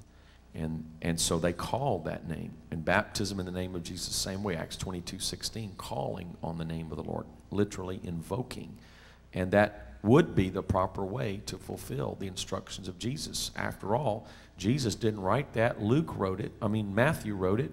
Matthew was there on the day of Pentecost with Peter. They all had the same understanding. This was how to fulfill the instructions of Jesus. My question is to Reverend Bernard. And I just want to say that I believe that you have revealed for me this week the nature of God, and that the revelation received in Matthew 28:19, that, would you explain further that you stated that the men or the apostles already, before that scripture was written, were baptizing in Jesus' name, and they were just being obedient to the eloquence of the word that was given in 28:19? Well, I don't think they started the Christian baptism until after the death, burial, and resurrection of Jesus. But what I'm saying is when Jesus spoke, baptized in the name, singular, of the Father and Son and the Holy Ghost, they didn't think of Father, Son, and Holy Ghost as three different persons. The very term, three persons, had not even been invented yet. And it was hard for them to think in those terms. They came from a Jewish concept. God is our Father. Jesus is the Son. God manifests flesh. The Holy Spirit is the Spirit of Jesus. He explained all that clearly in John 14. So they had that understanding fresh in their minds. And so they understood that as to be a reference to the one name of God, who in their understanding previously might have been just simply Jehovah, but now they understood was Jehovah Jesus, Jehovah Savior, or Jesus. So later, when they went and carried out the acts of baptism, in their mind they had it clearly, he wants us to baptize in his name, and that's what we're going to do. Okay, what we need to do is we need to realize that there is a shift in the emphasis here. Salvation is not a product of man's obedience. I hope there's not anybody in this room who thinks that they are somehow going to secure their salvation by maintaining the letter of the law. Salvation is of God. God is the one who saves. Those who are saved are then baptized. Okay, so we are not saved by some type of vocal utterance or the vibration of our vocal cords upon baptism. That is to shift salvation from being God-centered to man-centered, and that's not the case. It is God who saves. Good morning. I'd like to address this question to you. In regards to what you just said, the Bible says, "Go ye therefore into all the world and preach the gospel unto every creature. He that believeth and is baptized shall be saved. He that believeth not shall be damned." Right. I also said that those who believe are baptized. In 1 John 5:20, the Word of God says, "And we know that the Son of God is come and hath given us an understanding that we may know him that is true, and we are in him that is true, even in his Son Jesus Christ. This is the true and eternal God," referring to Jesus Christ being the true and eternal God. Paul writes to the church of Ephesus and says, "There is one Lord, one faith, one baptism, one God and Father." It says one God. Paul mentions there is one God and Father who's above all and through all and in us all. So my question here in regards to how you posed his understanding, Pastor Bernard's understanding of the omnipresence of God, you asked if he believes that Satan if God, the Spirit of God, infills Satan. My question to you is, do you believe that? Absolutely not. Okay, so why did you ask that? I'm just really curious. Because his explanation of God being manifest in more persons, well, he doesn't like to use the word persons. Let's use his terminology, manifestations, at the same time, such as the case in the baptism of Jesus Christ. When you hear the voice from heaven saying, "This is my beloved Son," you see Christ coming up out of the water as the Son of God, whose two natures are inseparable, and then you see the Holy Spirit descending like a dove upon him. He doesn't believe that those are separate persons. Rather, he believes that because God is omniscient, God can be everywhere at once, and so that's how he explains away those verses. What I'm saying is if we take his explanation of how he defines omnipresence, then we're forced to concede that God is also present in Satan. Whereas the Orthodox understanding of omnipresence is that everything is laid present before the Lord. Not that God is in everything, not that God is in that speaker or in this microphone, but that all is made plain before the eyes of the Lord. All right, I'd like to respond to that. First of all, again, he used the word separate persons. Your thinking is totally in the line of three different beings, three different gods, and that's not just a mistake. You continue to do that because that's really the concept in your mind when you're not paying attention to the theological definitions that have been taught. Now, regarding Matthew 3:11, I'm not teaching pantheism like God is in the microphone, God is in. I'm saying God is everywhere present. Just like, according to your theory, if God speaks or reveals himself in a vision to someone in Africa, Asia, Europe, and America, we could have 4 visions at the same time, 4 different people. And you would say that's got to be 4 persons. I'm saying no, that's got to be God everywhere at the same time. Now in Matthew, we find the voice from heaven for the people's sake. We find the dove for John the Baptist's sake. These are signs. One God can give more than one sign at the same time without stopping to be one God. The people on the scene, if this were the doctrine of the Trinity, this would be the first time the Jews ever knew there was a Trinity. And you should find recorded, all the crowd gasped in amazement. We thought, Abraham only thought there was one personal God. Moses only thought there was one personal God. Now we see 3 persons of the Holy Trinity. What a great revelation. We have a new beginning. But instead, they just saw Jesus as the Messiah. If the people who were there on the spot did not look and say, wow, 1, 2, 3 persons of God, new doctrine, revelation, the Trinity, then how can we, just reading about it 2,000 years ago, come up with more than the people on the spot came up with? They just saw one God. Okay, I just want to say I was blessed by both presenters, and before I ask the quick question, I made some observations. Pastor Bernard, you quoted scripture in your opening statement 24 times. Pastor Cook, you quoted scripture 10 times. In the rebuttal, Pastor Bernard, you quoted scripture 6 times. You quoted scripture 3 times. And Pastor Cook, you stated that you are a man that is prone to make mistakes, and your direct words is, if we fight against truth, God will hold us accountable. Having said all that, here's my question. In John, Peter told Jesus, show us the Father and it suffices us. And Jesus' answer was, I and my Father are one. When you see me, you see the Father. So could you please explain that, Pastor Cook? Sure. We need to be perfectly clear that quoting the most number of Bible passages doesn't make any one position true. I don't think that there's anybody in this room that would think that. To answer your question, when Jesus says, I and the Father are one, he's speaking of the fact that he is the incarnation of the Son. He's the second person of the Trinity.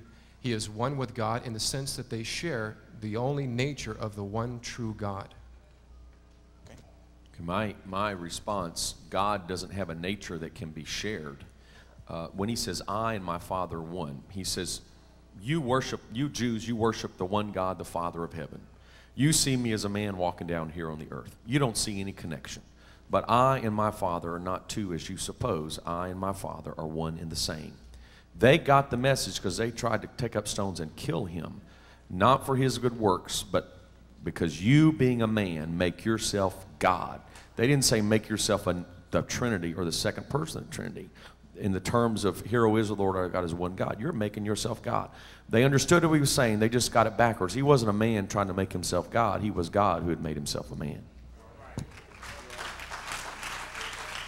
I'd like to address Mr. Cooks. I first want to say that baptism is truly important. It's a part of obedience. And obedience is the key factor in salvation. My question to you is that Matthew 28:19, there are specific instructions about baptism, but I have not found anywhere in the Bible any example where it was carried out other than in the name of Jesus Christ. Can you explain that, please? Well, I guess I'd have to ask the question, how many times does Jesus need to give the instructions for baptism in order for us to believe it? I would think that one would be adequate. If Jesus has given very clear instructions and we find something else that seems to contradict that, it's not as if God has changed his mind. We need to understand what's going on there. Are they simply saying that they were baptized in the name of Jesus because they were being identified with Jesus? Are they talking specifically about what the elder spoke when he dunked him in the water, or are they simply making a general statement and that they were associated with the Son of God, the one name under heaven by which all men can be saved? That's the first part of what he said. The second part is, I would agree that obedience is a very important issue, but you need to understand that no man will be saved because of his obedience. We are saved by the obedience of Jesus Christ. And if that's not the case, we're all in trouble.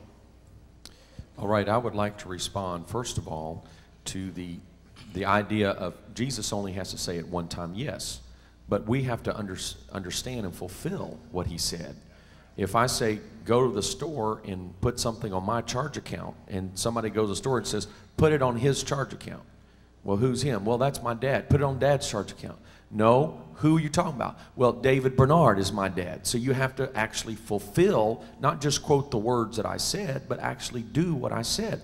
So in the book of Acts, the apostles called on the name of Jesus. When they cast out devils, they said, in the name of Jesus. When they laid hands on the sick, they said, in the name of Jesus.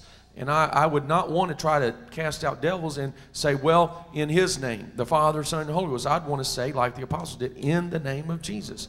And the same way, so we need to understand Matthew 28:19 the way Matthew, who wrote it, understood it and did it. That's all I'm saying. Now, in the part 2, we're saved by grace through faith. We cannot save ourselves. That's true. But there has to be a response of faith to God. And faith is not a mental attitude. Faith is obeying. If you believe something, you do what it says. If you don't believe it, you're not going to do what it says. And I would argue we cannot separate obedience, because Hebrews 5:9 says, speaking of Jesus, being made perfect, he became the author of eternal salvation unto all them that obey him.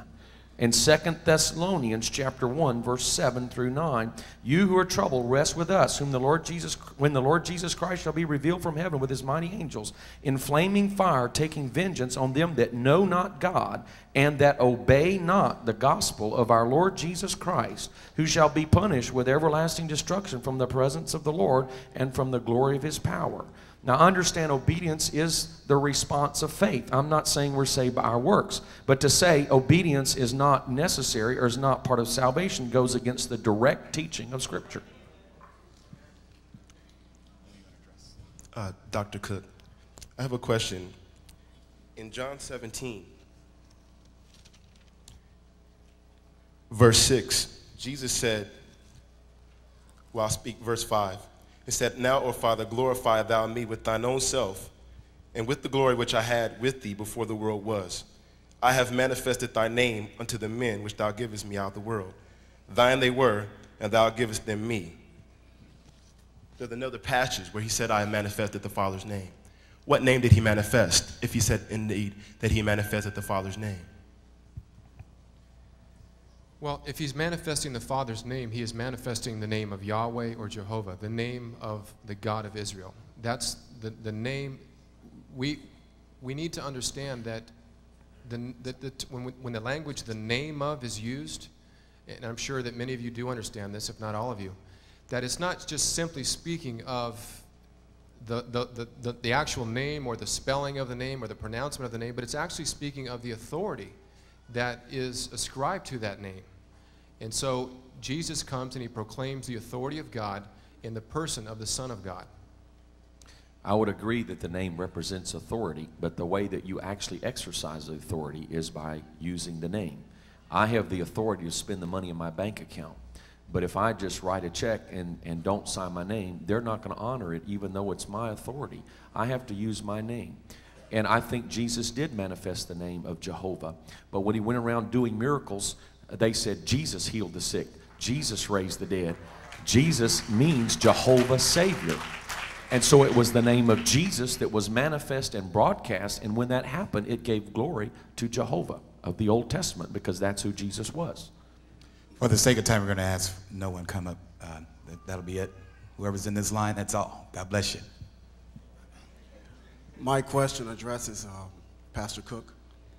If the crucifixion and the resurrection and the day of Pentecost fell on 8033, and the book of Matthew was written between 58 and 68 AD, what was the original formula of baptism before that book was written? Well, the book of Matthew is the inspired word of God, and Matthew is quoting the very words of Jesus Christ, which obviously take place immediately after his resurrection. So from the standpoint of time, your argument doesn't hold water because Jesus makes that statement prior to the day of Pentecost, although it's not recorded until after the day of Pentecost. I would agree with that explanation as far as time, but the more significant point would be the book of Acts, they were recording baptism in Jesus' name. So when Matthew comes 30 years later and they read it, are they going to say for the first time, wow, we've been baptizing in Jesus' name all this time, we must be wrong, we have to change our formula? And I would say no. When they read Matthew, they said, yeah, Jesus is the name of the Father, Son, and Holy Ghost. We've been doing it right all this time.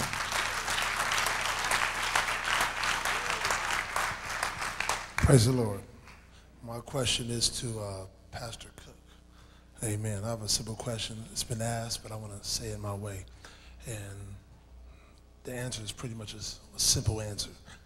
But here we have the disciples, and Jesus gave the commission, go baptize in the name of the Father, the Son, and of the Holy Ghost. And then we have in Acts 2:38, when the disciples baptized in the name of Jesus. Would you agree that, and this is the question, they either got a revelation or they were rebelling? Neither. The Acts chapter 2 passage is not giving a specific formula for baptism.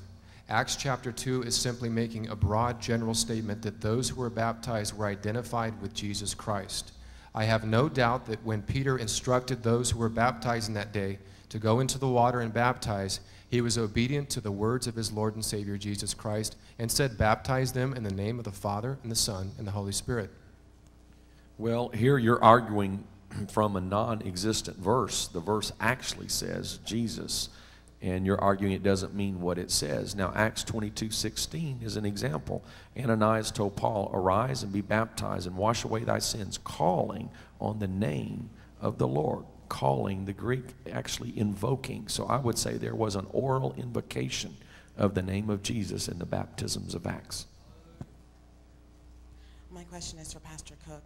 Pastor Cook, when God revealed himself to Moses as the I am that I am, which we know today as Jehovah or Yahweh, how then do you explain the writer of Hebrews in the 11th chapter, verses 24 through 26, speaking of Moses who did not know Christ, saying, by faith, Moses, when he was come to years, refused to be called the son of Pharaoh's daughter, choosing rather to suffer affliction with the people of God than to enjoy the pleasures of sin for a season, esteeming the reproaches of Christ greater riches than the treasures in Egypt, for he had respect unto the recompense of the reward.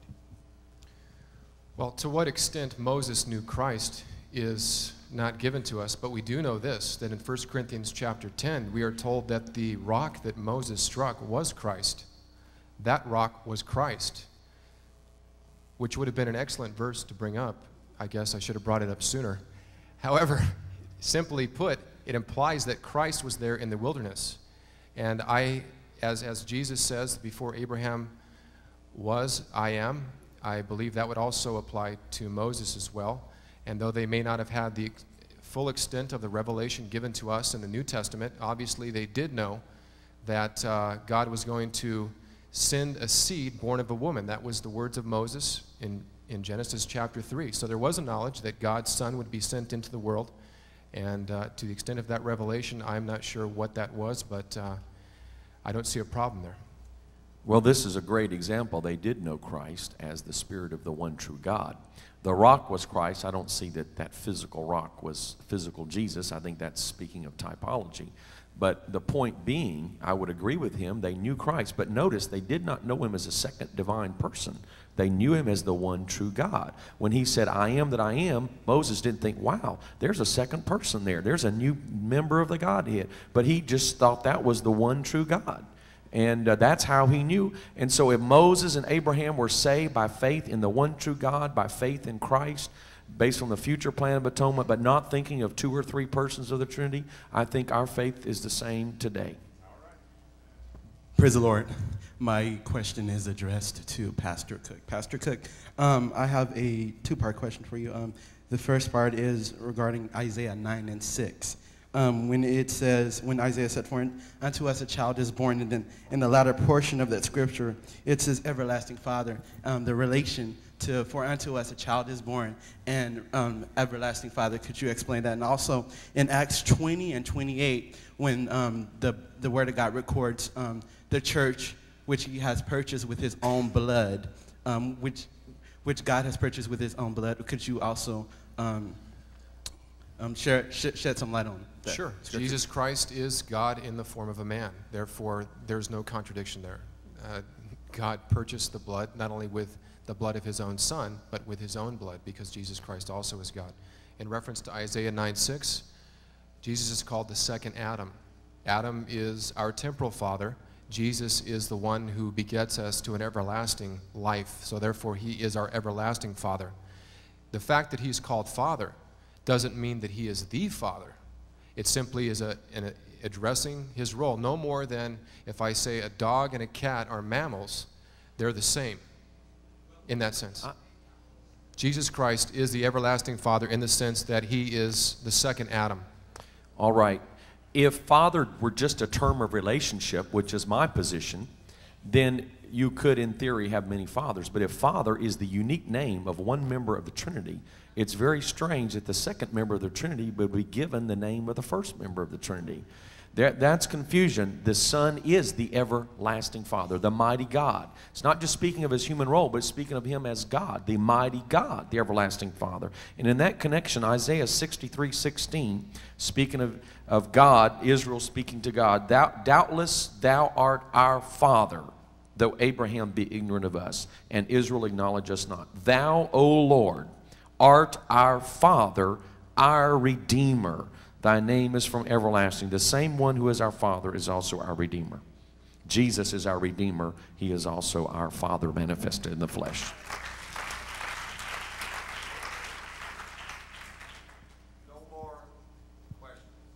No one else coming up, all right? Whoever's there is the last person standing there. Pastor Cook, this question is addressed to you. It's more so addressed towards your view of the Trinity than my view of oneness, which I believe God has revealed and established in my heart through Scripture. But my question is this. You had established through 1 Corinthians chapter 11, verse 3, that man, or Christ is the head of man, as man is the head of the woman, and God is the head of Christ. And you use that to establish that Christ is eternally subordinate, or Jesus is eternally subordinate to the Father. Now, to me, that's irreconcilable with the majority and traditional view of the Trinity, which was established at the Nicene Creed, which says that they are co-essence, co-equal, co-eternal.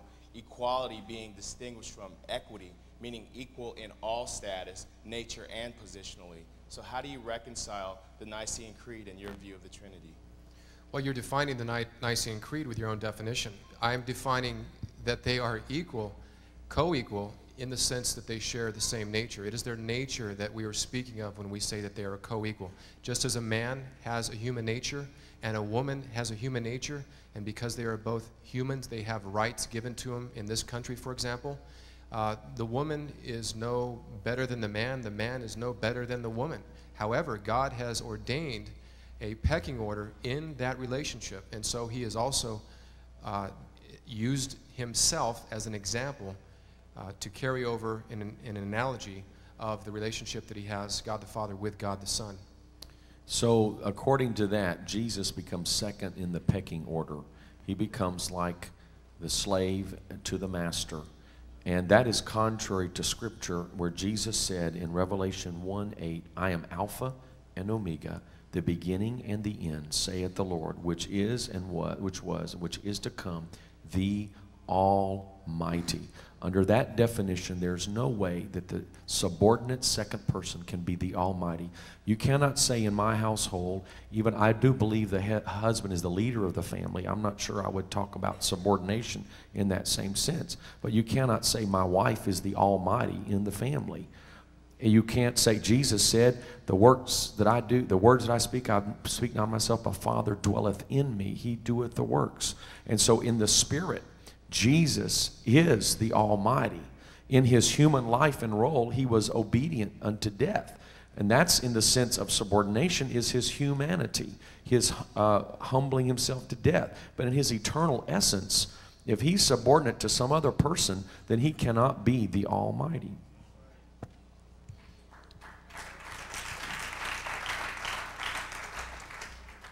Pastor Bernard, this question is directed toward you.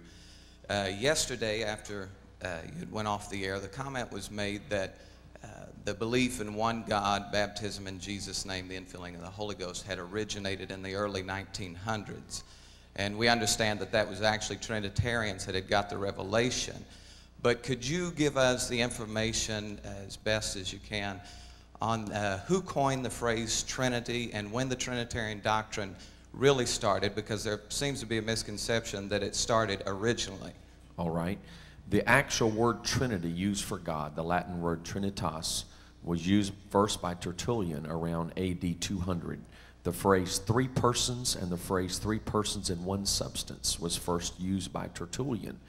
So you have at least 100 years after the last writer of the New Testament before anyone began to speak of God as three persons.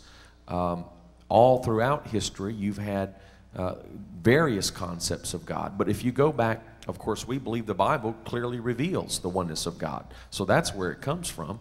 You can go back to the Old Testament. I defy. Now, someone might say, well, we find the Trinity hinted here, like Genesis 1:26, but it doesn't say three persons, doesn't say Trinity, doesn't say Father, Son, and Holy Ghost. You have thousands of years of inspired scripture that there's one God, and the Messiah would come and would be God, but you have zero scripture that says there are three persons in the Godhead. The first time in recorded history that you have there is one God is in the Bible. The first time the Messiah will be God, that's in the Bible. But the first time you have there are three persons in the Godhead is AD 200 and later. And I would just say that if I was making my appeal from church history, you might have a valid point. However, I did not make my appeal from church history. I made my appeal from the scriptures themselves, for they speak for themselves. Praise the Lord, Pastor Cook.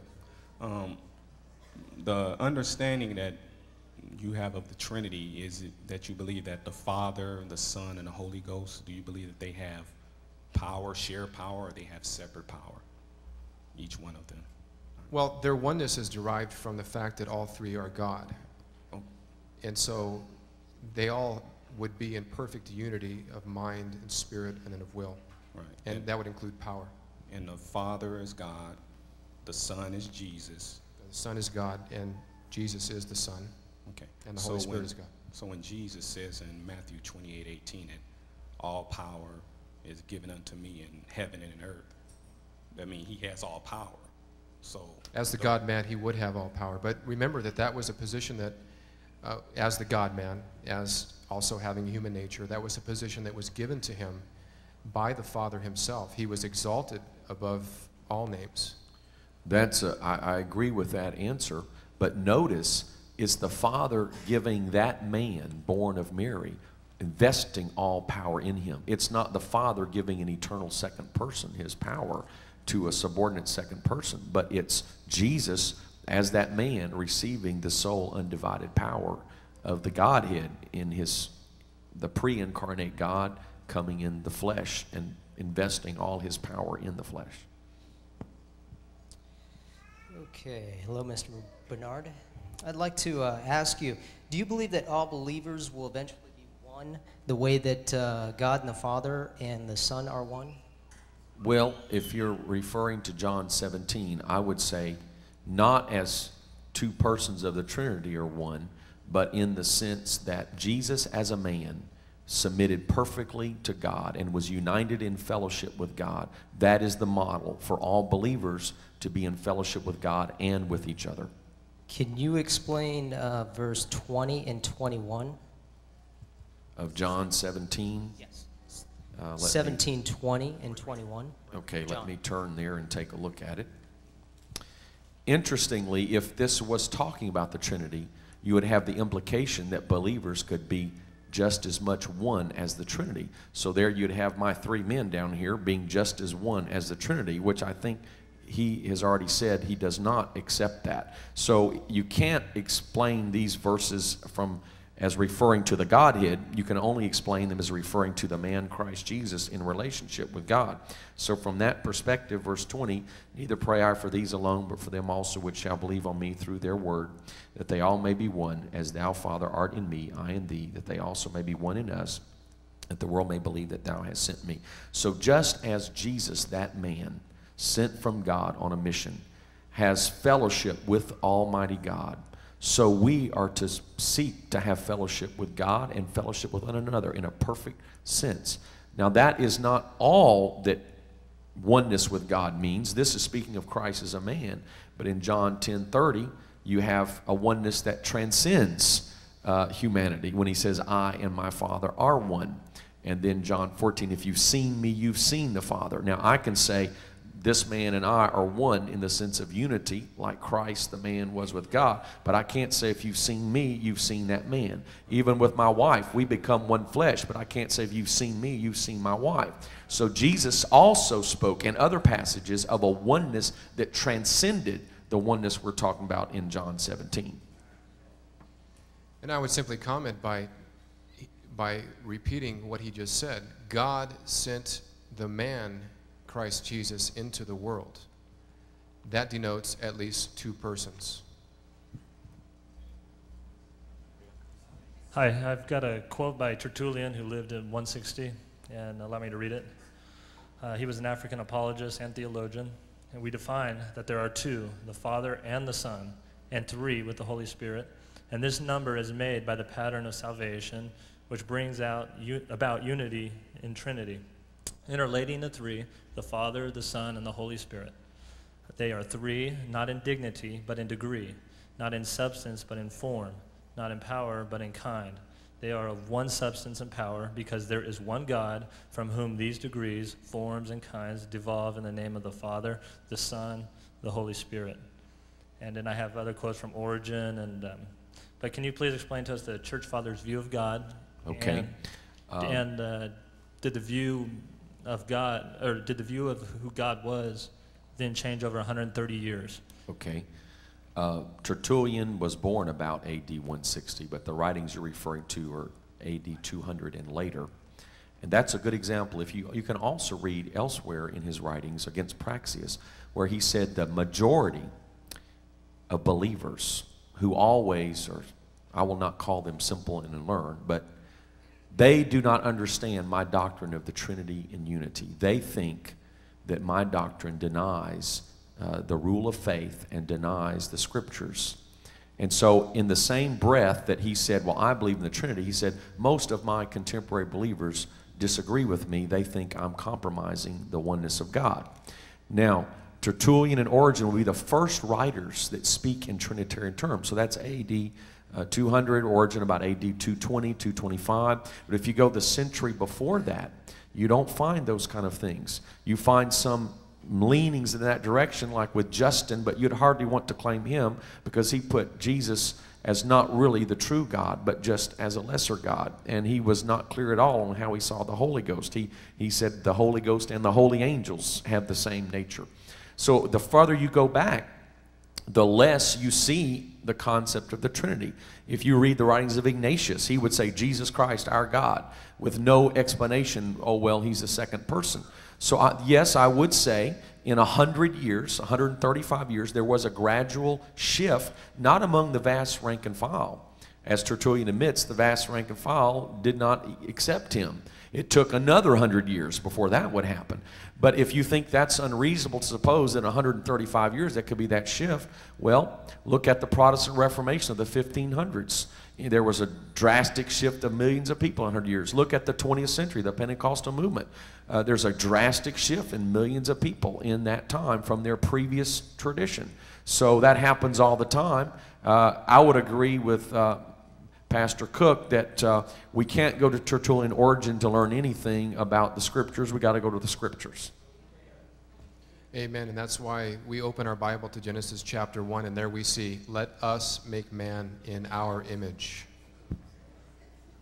Hello, this question is for Mr. Cook.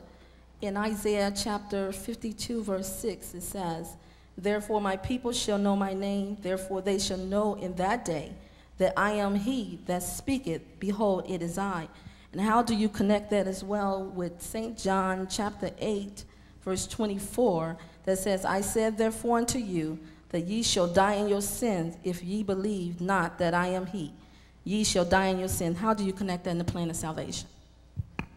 Well, I think what Jesus is saying there is that he is not only the man that was born in Nazareth, but he is also God, manifest in the flesh. Now, Mr. Bernard would, I'm sure, agree with that definition. However, it goes beyond that. Jesus Christ is the one saying that he is the I am of Exodus chapter 3. He is the very one. And it's not, he mentioned a few moments ago in the context of this type of a question, that when Moses saw the burning bush, he didn't say, oh, it's another manifestation of a God. Well, if you read those passages, and I would sincerely urge you to read those pre-incarnate appearances of God, you will find that it was in fact an angel of the Lord, and then the angel of the Lord is further identified as God himself.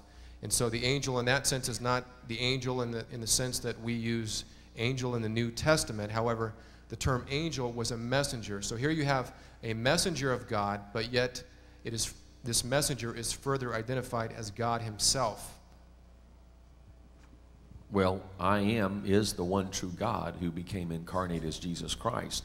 Obviously, God is a spirit. He's invisible. No man has seen God at any time, the Bible says, John 1:18.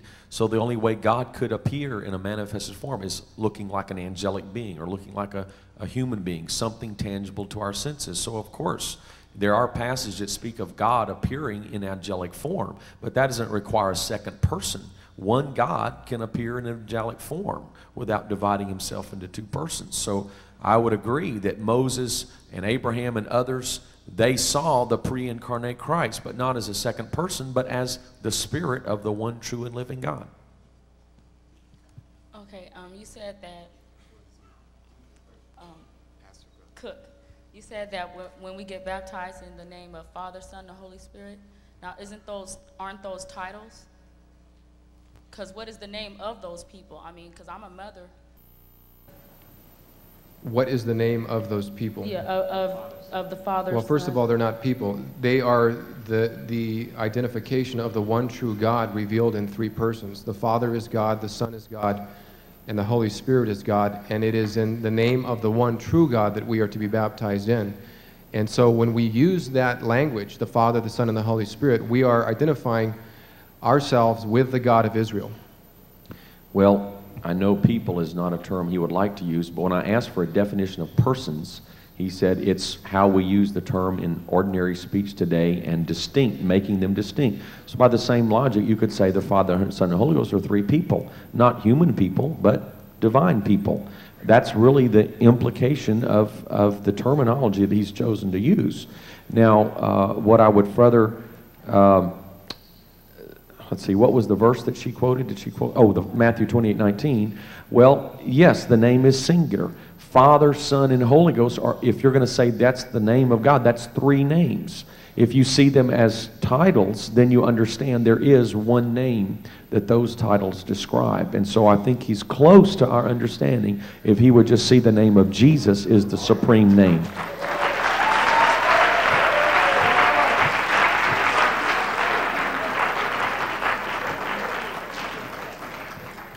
Praise the Lord, Pastor Cook. I just wanted to bring out two scriptures. One scripture comes out of John 3:8, and it talks about where the wind bloweth and listeth, no man can tell. And then I would like to go on to 1 John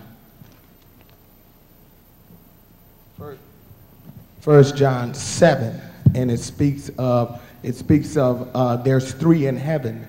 The Father, the Word, and the Holy Ghost. And these are one, not as one, but these are one. And then it speaks, I would just like to have an understanding that the wind blows from north to south to east to west, but it is still only one wind.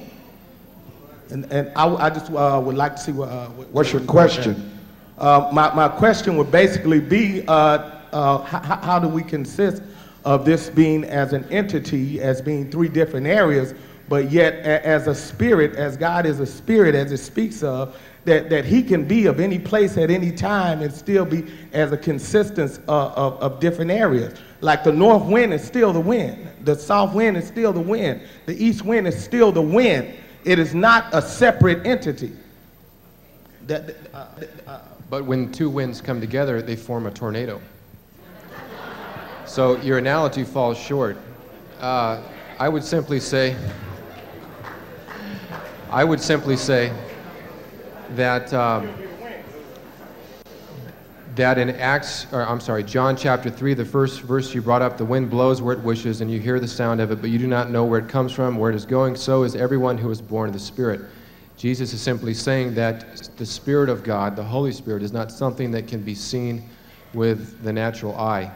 And just as the wind is not something that is visible, however, we can see the effects of the wind. We can see the leaves blowing on the trees and so forth. So we see the effects of the Spirit, however, we don't see the Spirit himself. But remember, the same John records the words of Jesus saying, he is another comforter in John chapter 14. He's not the same comforter as Christ, but he is another comforter. He is the Spirit of Christ. However, he is also described as another comforter. And I'm surprised that you quote 1 John chapter 5, verse 7, because my experience with those who hold to the oneness doctrine is that they don't really use that verse simply because there is some question about if it should exist in the original manuscripts. If you think it does exist in the Word of God, all it does is confirm the Trinitarian position. I've been saying all along that these three are one. They are the one true God, but yet we see them conversing together, we see them loving one another, we see them sharing glory before the foundation of the world. We can't simply explain away those verses. We have to understand what God has revealed about himself. Well, when you see love and communion and fellowship and all that, it's God speaking of Jesus Christ, that baby who grew into a man who was the Messiah, and is a perfect role model to show how we should have love and fellowship with God and how God loves us. 1 John 5:7, if you want to use that, speaks of the Father, the Word, and the Holy Ghost. Oh, you can know me by my word, but that doesn't make my word a different person. You can know my spirit, but that doesn't make my spirit a different person from me. And when it's you referred to a verse that he did not mention. What was that? No, the verse that he did not bring up. You brought John 14. John 14:16, another comforter. If you continue reading it, it says, Jesus says, if you just stopped, another comforter, you might say, okay, there's another God that I don't know about. But if you say, but you keep reading, even the Spirit of truth, you already know him, for he's with you.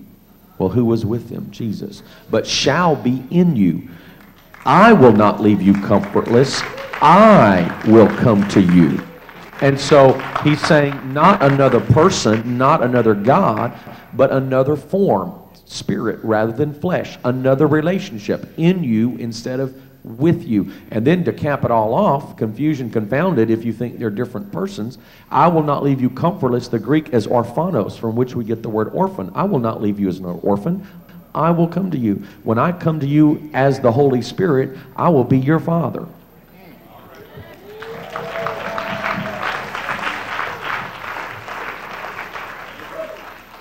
This is to Pastor Cook and also to Pastor Bernard. Mark the 16th chapter and the 16th verse. He that believeth and is baptized shall be saved, but he that believeth not shall be damned. And these signs shall follow them that believe.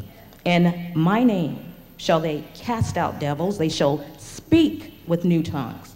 And then my scripture goes on to say, to explain that the signs accredit the gospel message and cannot be limited to the apostolic age any more than the Lord's commission to carry the gospel throughout the world. The signs therefore confirm the ministries of Christ's ambassadors in every generation.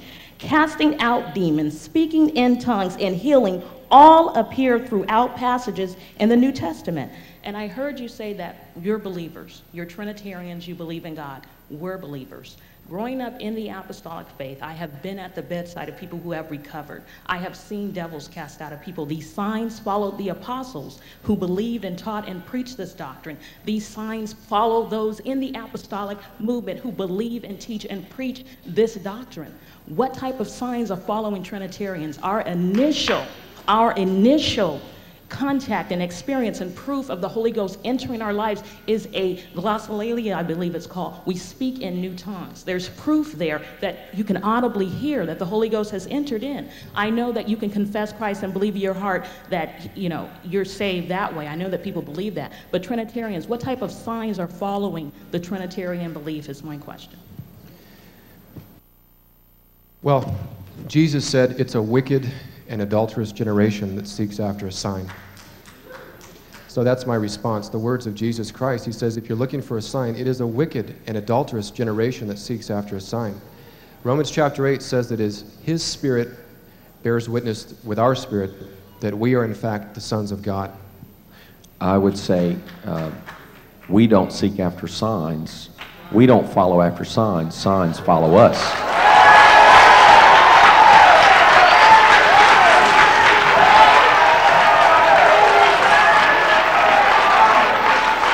These signs shall follow them that believe.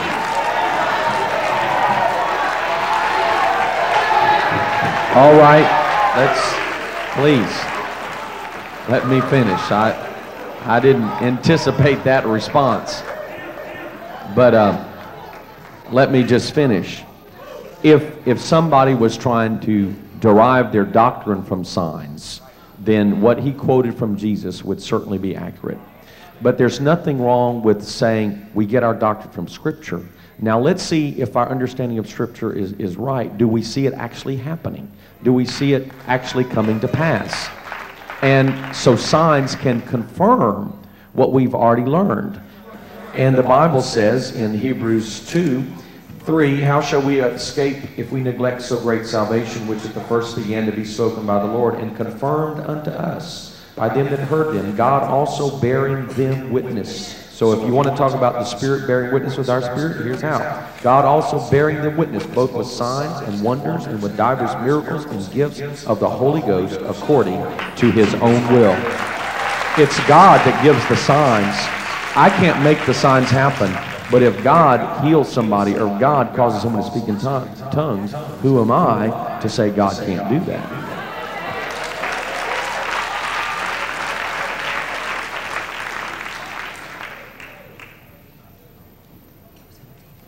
I would like to speak on behalf of the apostolic group of people here, if I may, that we love you, Mr. Cook.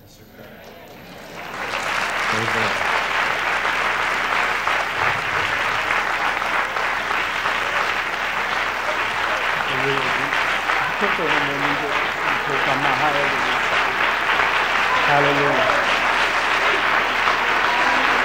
In Jesus' name.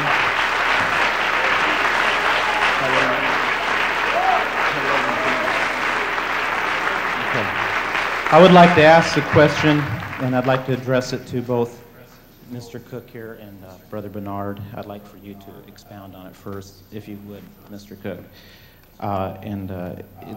The question is who is the image? I'm quoting out of Colossians chapter 1 and verse 15. Who is the image of the invisible God, the firstborn of every creature? Who is that speaking? Who is that speaking of?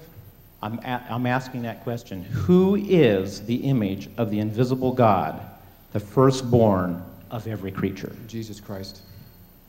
I would agree, and that points out if it was a second person who is the image of the first person, the second person is just as invisible in his eternal state as the first person. It's not a second person who reveals the first person. It's the man Christ Jesus, the human personification of the one God. And he is not a second person, but Hebrews 1:3 says the express image of his, God's person. The Son is not a second person, but the express image of the one person of God. Thank you for allowing me to come in. Perhaps I'll exercise as a presenter, but thank you for allowing me to. I could not sit still. When I hear someone refer to the Trinity and it's not biblical, then you bring in history. And so on that, to the tail of that, the father of the Trinity, who took Plato's Timaeus, twisted into the Trinitas, forming a three-sided figure, forming three gods, and in the course of about 100 years, evolved into three persons, co-eternal, co-equal. And so one of the fathers I would just like to quote, and that's Eusebius of Caesarea Philippi, which we all honor, right, as the greatest historian. Born about 265, dying around 339. He was at the Council of Nice, and this is what he had to say. He said, go with one word and voice, he said to his disciples, go and make disciples of all the nations in my name, teaching them to observe all things whatsoever I have commanded you. Now, that was also recognized by Coney Bear, one of our greatest, 1901 Hibbert's Journals, also by Harnack's Dogma, also by Moffat in the Historical New Testament, as being, not being baptized, or baptism, no Father, Son, Holy Ghost, but that Jesus said, having been misquoted and taken out of a context and added baptism, Father, Son, and Holy Ghost. Have you heard this before? No, I haven't. Good, I'll give you a copy of this. Are you saying that Matthew 28:19 doesn't belong the way it is? Is that what It you're does saying? not belong. It was changed probably by Josephus by Jerome rather, and it entered the Latin version of the Vulgate. And then when Wycliffe translated 1,000 years later, he translated it with them looking over his shoulder, and he did what he was bidden to do. And then Tyndale translated into the whole Bible, which for doing so, they caught up with him in England, burned him at stake because he dared to change the Roman Catholic's version. And so the Trinity belongs to the Roman Catholic. It is a Roman Catholic, and all the daughters of Roman Catholic mistakenly accepted it. But my question, since you brought in the history, I did then not. I had to introduce it. You mentioned I did not appeal to church history. Well, you mentioned it by Trinity. Okay, my question, 1 John 5:7, is also spurious. It has no place in the Bible, and you'll find that in most of your Bibles. Your Bible will tell you that it should not have been there before the 4th century. I did not. Is that right, Mr. Bernard? I did not raise 1 John 5:7. Well, you mentioned 1 John 5:7. So, all right, I'm trying to get to a question. How can I formulate this as a question? Because you quoted spurious scriptures by bringing in 28:19 as baptized in my name, and also 1 John 5:7. So I'm asking you if you would look and examine, and I'm going to give you this piece right here. It's out of Proof of the Gospel by Eusebius, 1920, and it's being printed right now. I'm picking it up next week, reprinted, and I'd be glad to supply you with a copy of that. And what is my question? I guess maybe it's more of a statement than a question. Okay, well. But how do you reconcile those scriptures which have been interpolated? Well, I think that your dispute would be with both Mr. Bernard and myself. I think that we are both in agreement that Matthew chapter 28, verse 19 belongs in the Bible. I don't want to put words in his mouth. I'll let him speak for himself. I didn't raise 1 John 5:7. I did not appeal to church history. I was implying that 1 John 5:7 is seen as a spurious addition, and that's why I said I was surprised that it was brought up to defend the oneness position. So I am in agreement with that.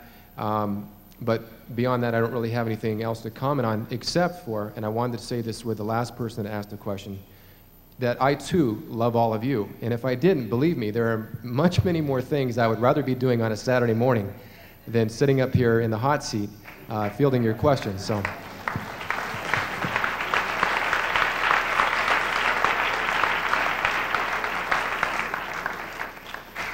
I think we're in agreement on Matthew 28:19. The Greek texts that we have do have the verse the way it's worded. So I'm content with that. The case of 1 John 5:7, the Greek text that we have, do not have it, and that's where the question arose. But I do think there's a significant point. Eusebius, before the Council of Nicaea, several times, in just referring to Matthew 20:19, said, you know, Jesus told his disciples to go and baptize in his name, in my name. So before the doctrine of the Trinity was really a contentious issue, and before Matthew 28:19 became seen as a proof text for the Trinity, it was seen as basically supporting the Acts accounts. So I don't really want to get into textual criticism because that goes beyond what our audience is familiar with.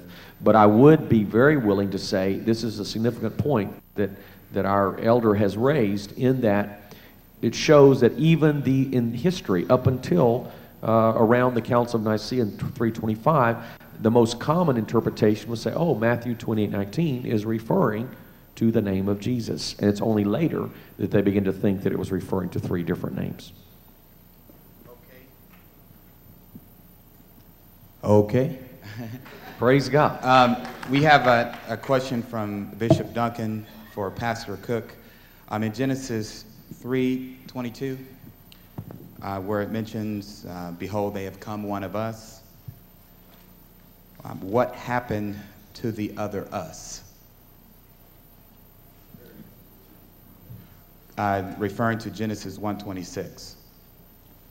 What's the question? I'm sorry. The question is, who did he become like? Who did man become like? No, in Genesis 1:26, he said, let us make man in our image. Right. But after Adam and Eve sinned, the Lord says, behold, he's become one of us. Right. And the question is, what happened to the other us? I mean, who did they become like? Well, he's saying that they have become like one of us in a particular sense. We were already made in the image of God, and so there's another sense in which we were already like God. But the text actually defines it, knowing good and evil. That is, that man now had a knowledge of good and evil, which prior to his fall, Adam was unaware of what evil was. God, being perfect and complete in his knowledge, understood from the beginning what evil was, and he witnessed it in the person of Lucifer upon his rebellion. And I would say probably the most likely interpretation of Genesis 3:22, one of us, referring to the angels also knowing good and evil, because that in the same passage, God set the cherubim to guard, just a few verses later, to guard the garden. So I think he's probably, and that's the historic Jewish explanation, is God was speaking of the angels when he said man has now become as one of us. So I basically would accept Pastor Cook's explanation, but just further point out that the angels would also know good and evil and could come into the context of that passage. I have a question now. Okay, in the Trinitarian doctrine, you have the eternal God, the eternal Son, and the eternal Holy Ghost, correct? And it's termed God the Son, or God the Father, God the Son, God the Holy Ghost. Now, my question comes is, it was God the Son, the middle one, who came down and manifested himself as a man. That's my position, yes. Okay, that's your position, okay. So when that man was created, did he have a separate human spirit? No. When he was created? Yeah, I'm talking about the man now. When the man was created, was his spirit the spirit of God the Son, or was his spirit a human spirit? Well, that's a question that unfortunately I don't know the answer to off the top of my head. I would have to say, I guess if I think about it, that, I mean, my first inclination would be that he had a spirit that was divine, in the sense, because he doesn't have a sin nature. There are some differences between between Christ and all others that are born in Adam. There's a significant difference. So if he possessed the spirit of Mary, that could imply that there was some of her nature that was carried over into him. Quite honestly, I can't answer that question. Scripture doesn't answer that question, and I don't want to go beyond what is written. Okay. All right. Before you go, Pastor Bernard, so then that leads me to the next question. If then it is not true that the man Christ Jesus did not have a human spirit, just as we have, but he had the Spirit of God the Son, then that does not make him fully man.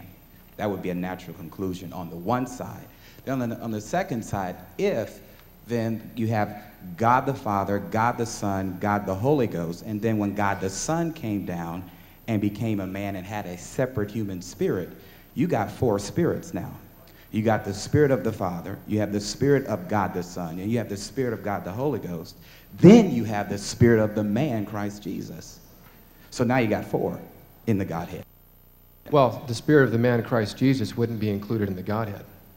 Okay, so then all of our debate then that we're having is over the manifestation of how a God, whether it's God the Son or Almighty God, became a human being. The question is not whether God the Son came down. The question is God came down and became a man with a separate human spirit. Therefore, you have God, the eternal Father, manifested in true humanity. It's not that simple. Okay. Let me respond. I think it's unquestionable. I would not say a separate human spirit. I would not use the word separate. I would say, but we have to say that Jesus had humanity in spirit. Otherwise, he's not fully human. He groaned in spirit. Was that the eternal God groaning and suffering? No, that was a man. Father, into thy hands I commend my spirit. And he gave up the ghost or gave up the spirit. Was he giving up an eternal spirit? That's a human thing. We commend our spirit to God when we die. We give up the ghost or give up the spirit. So Scripture is very plain that he had a human spirit. Not a separate human spirit, but a human spirit joined to the divine spirit. And this really goes to the heart of everything we're talking about. Because if he did have true human identity, in his human spirit, he could pray. In his human spirit, he could ask God to help him. In his human spirit, he could commune with God. He could love God, and God could love him. If he did not have a human spirit, then the Trinitarian position would be much more plausible, because it would have to be 2 eternal spirits communicating. But if he did not have a human spirit, then he wasn't really human. He couldn't be our sacrifice of atonement. So I believe Jesus, not a sinful spirit, but I believe true humanity and true deity was united in his spirit, and so that he was a true man. But at the same time, always remember, the Spirit of God was fully incarnate in that man, so that he was truly God manifested in the flesh.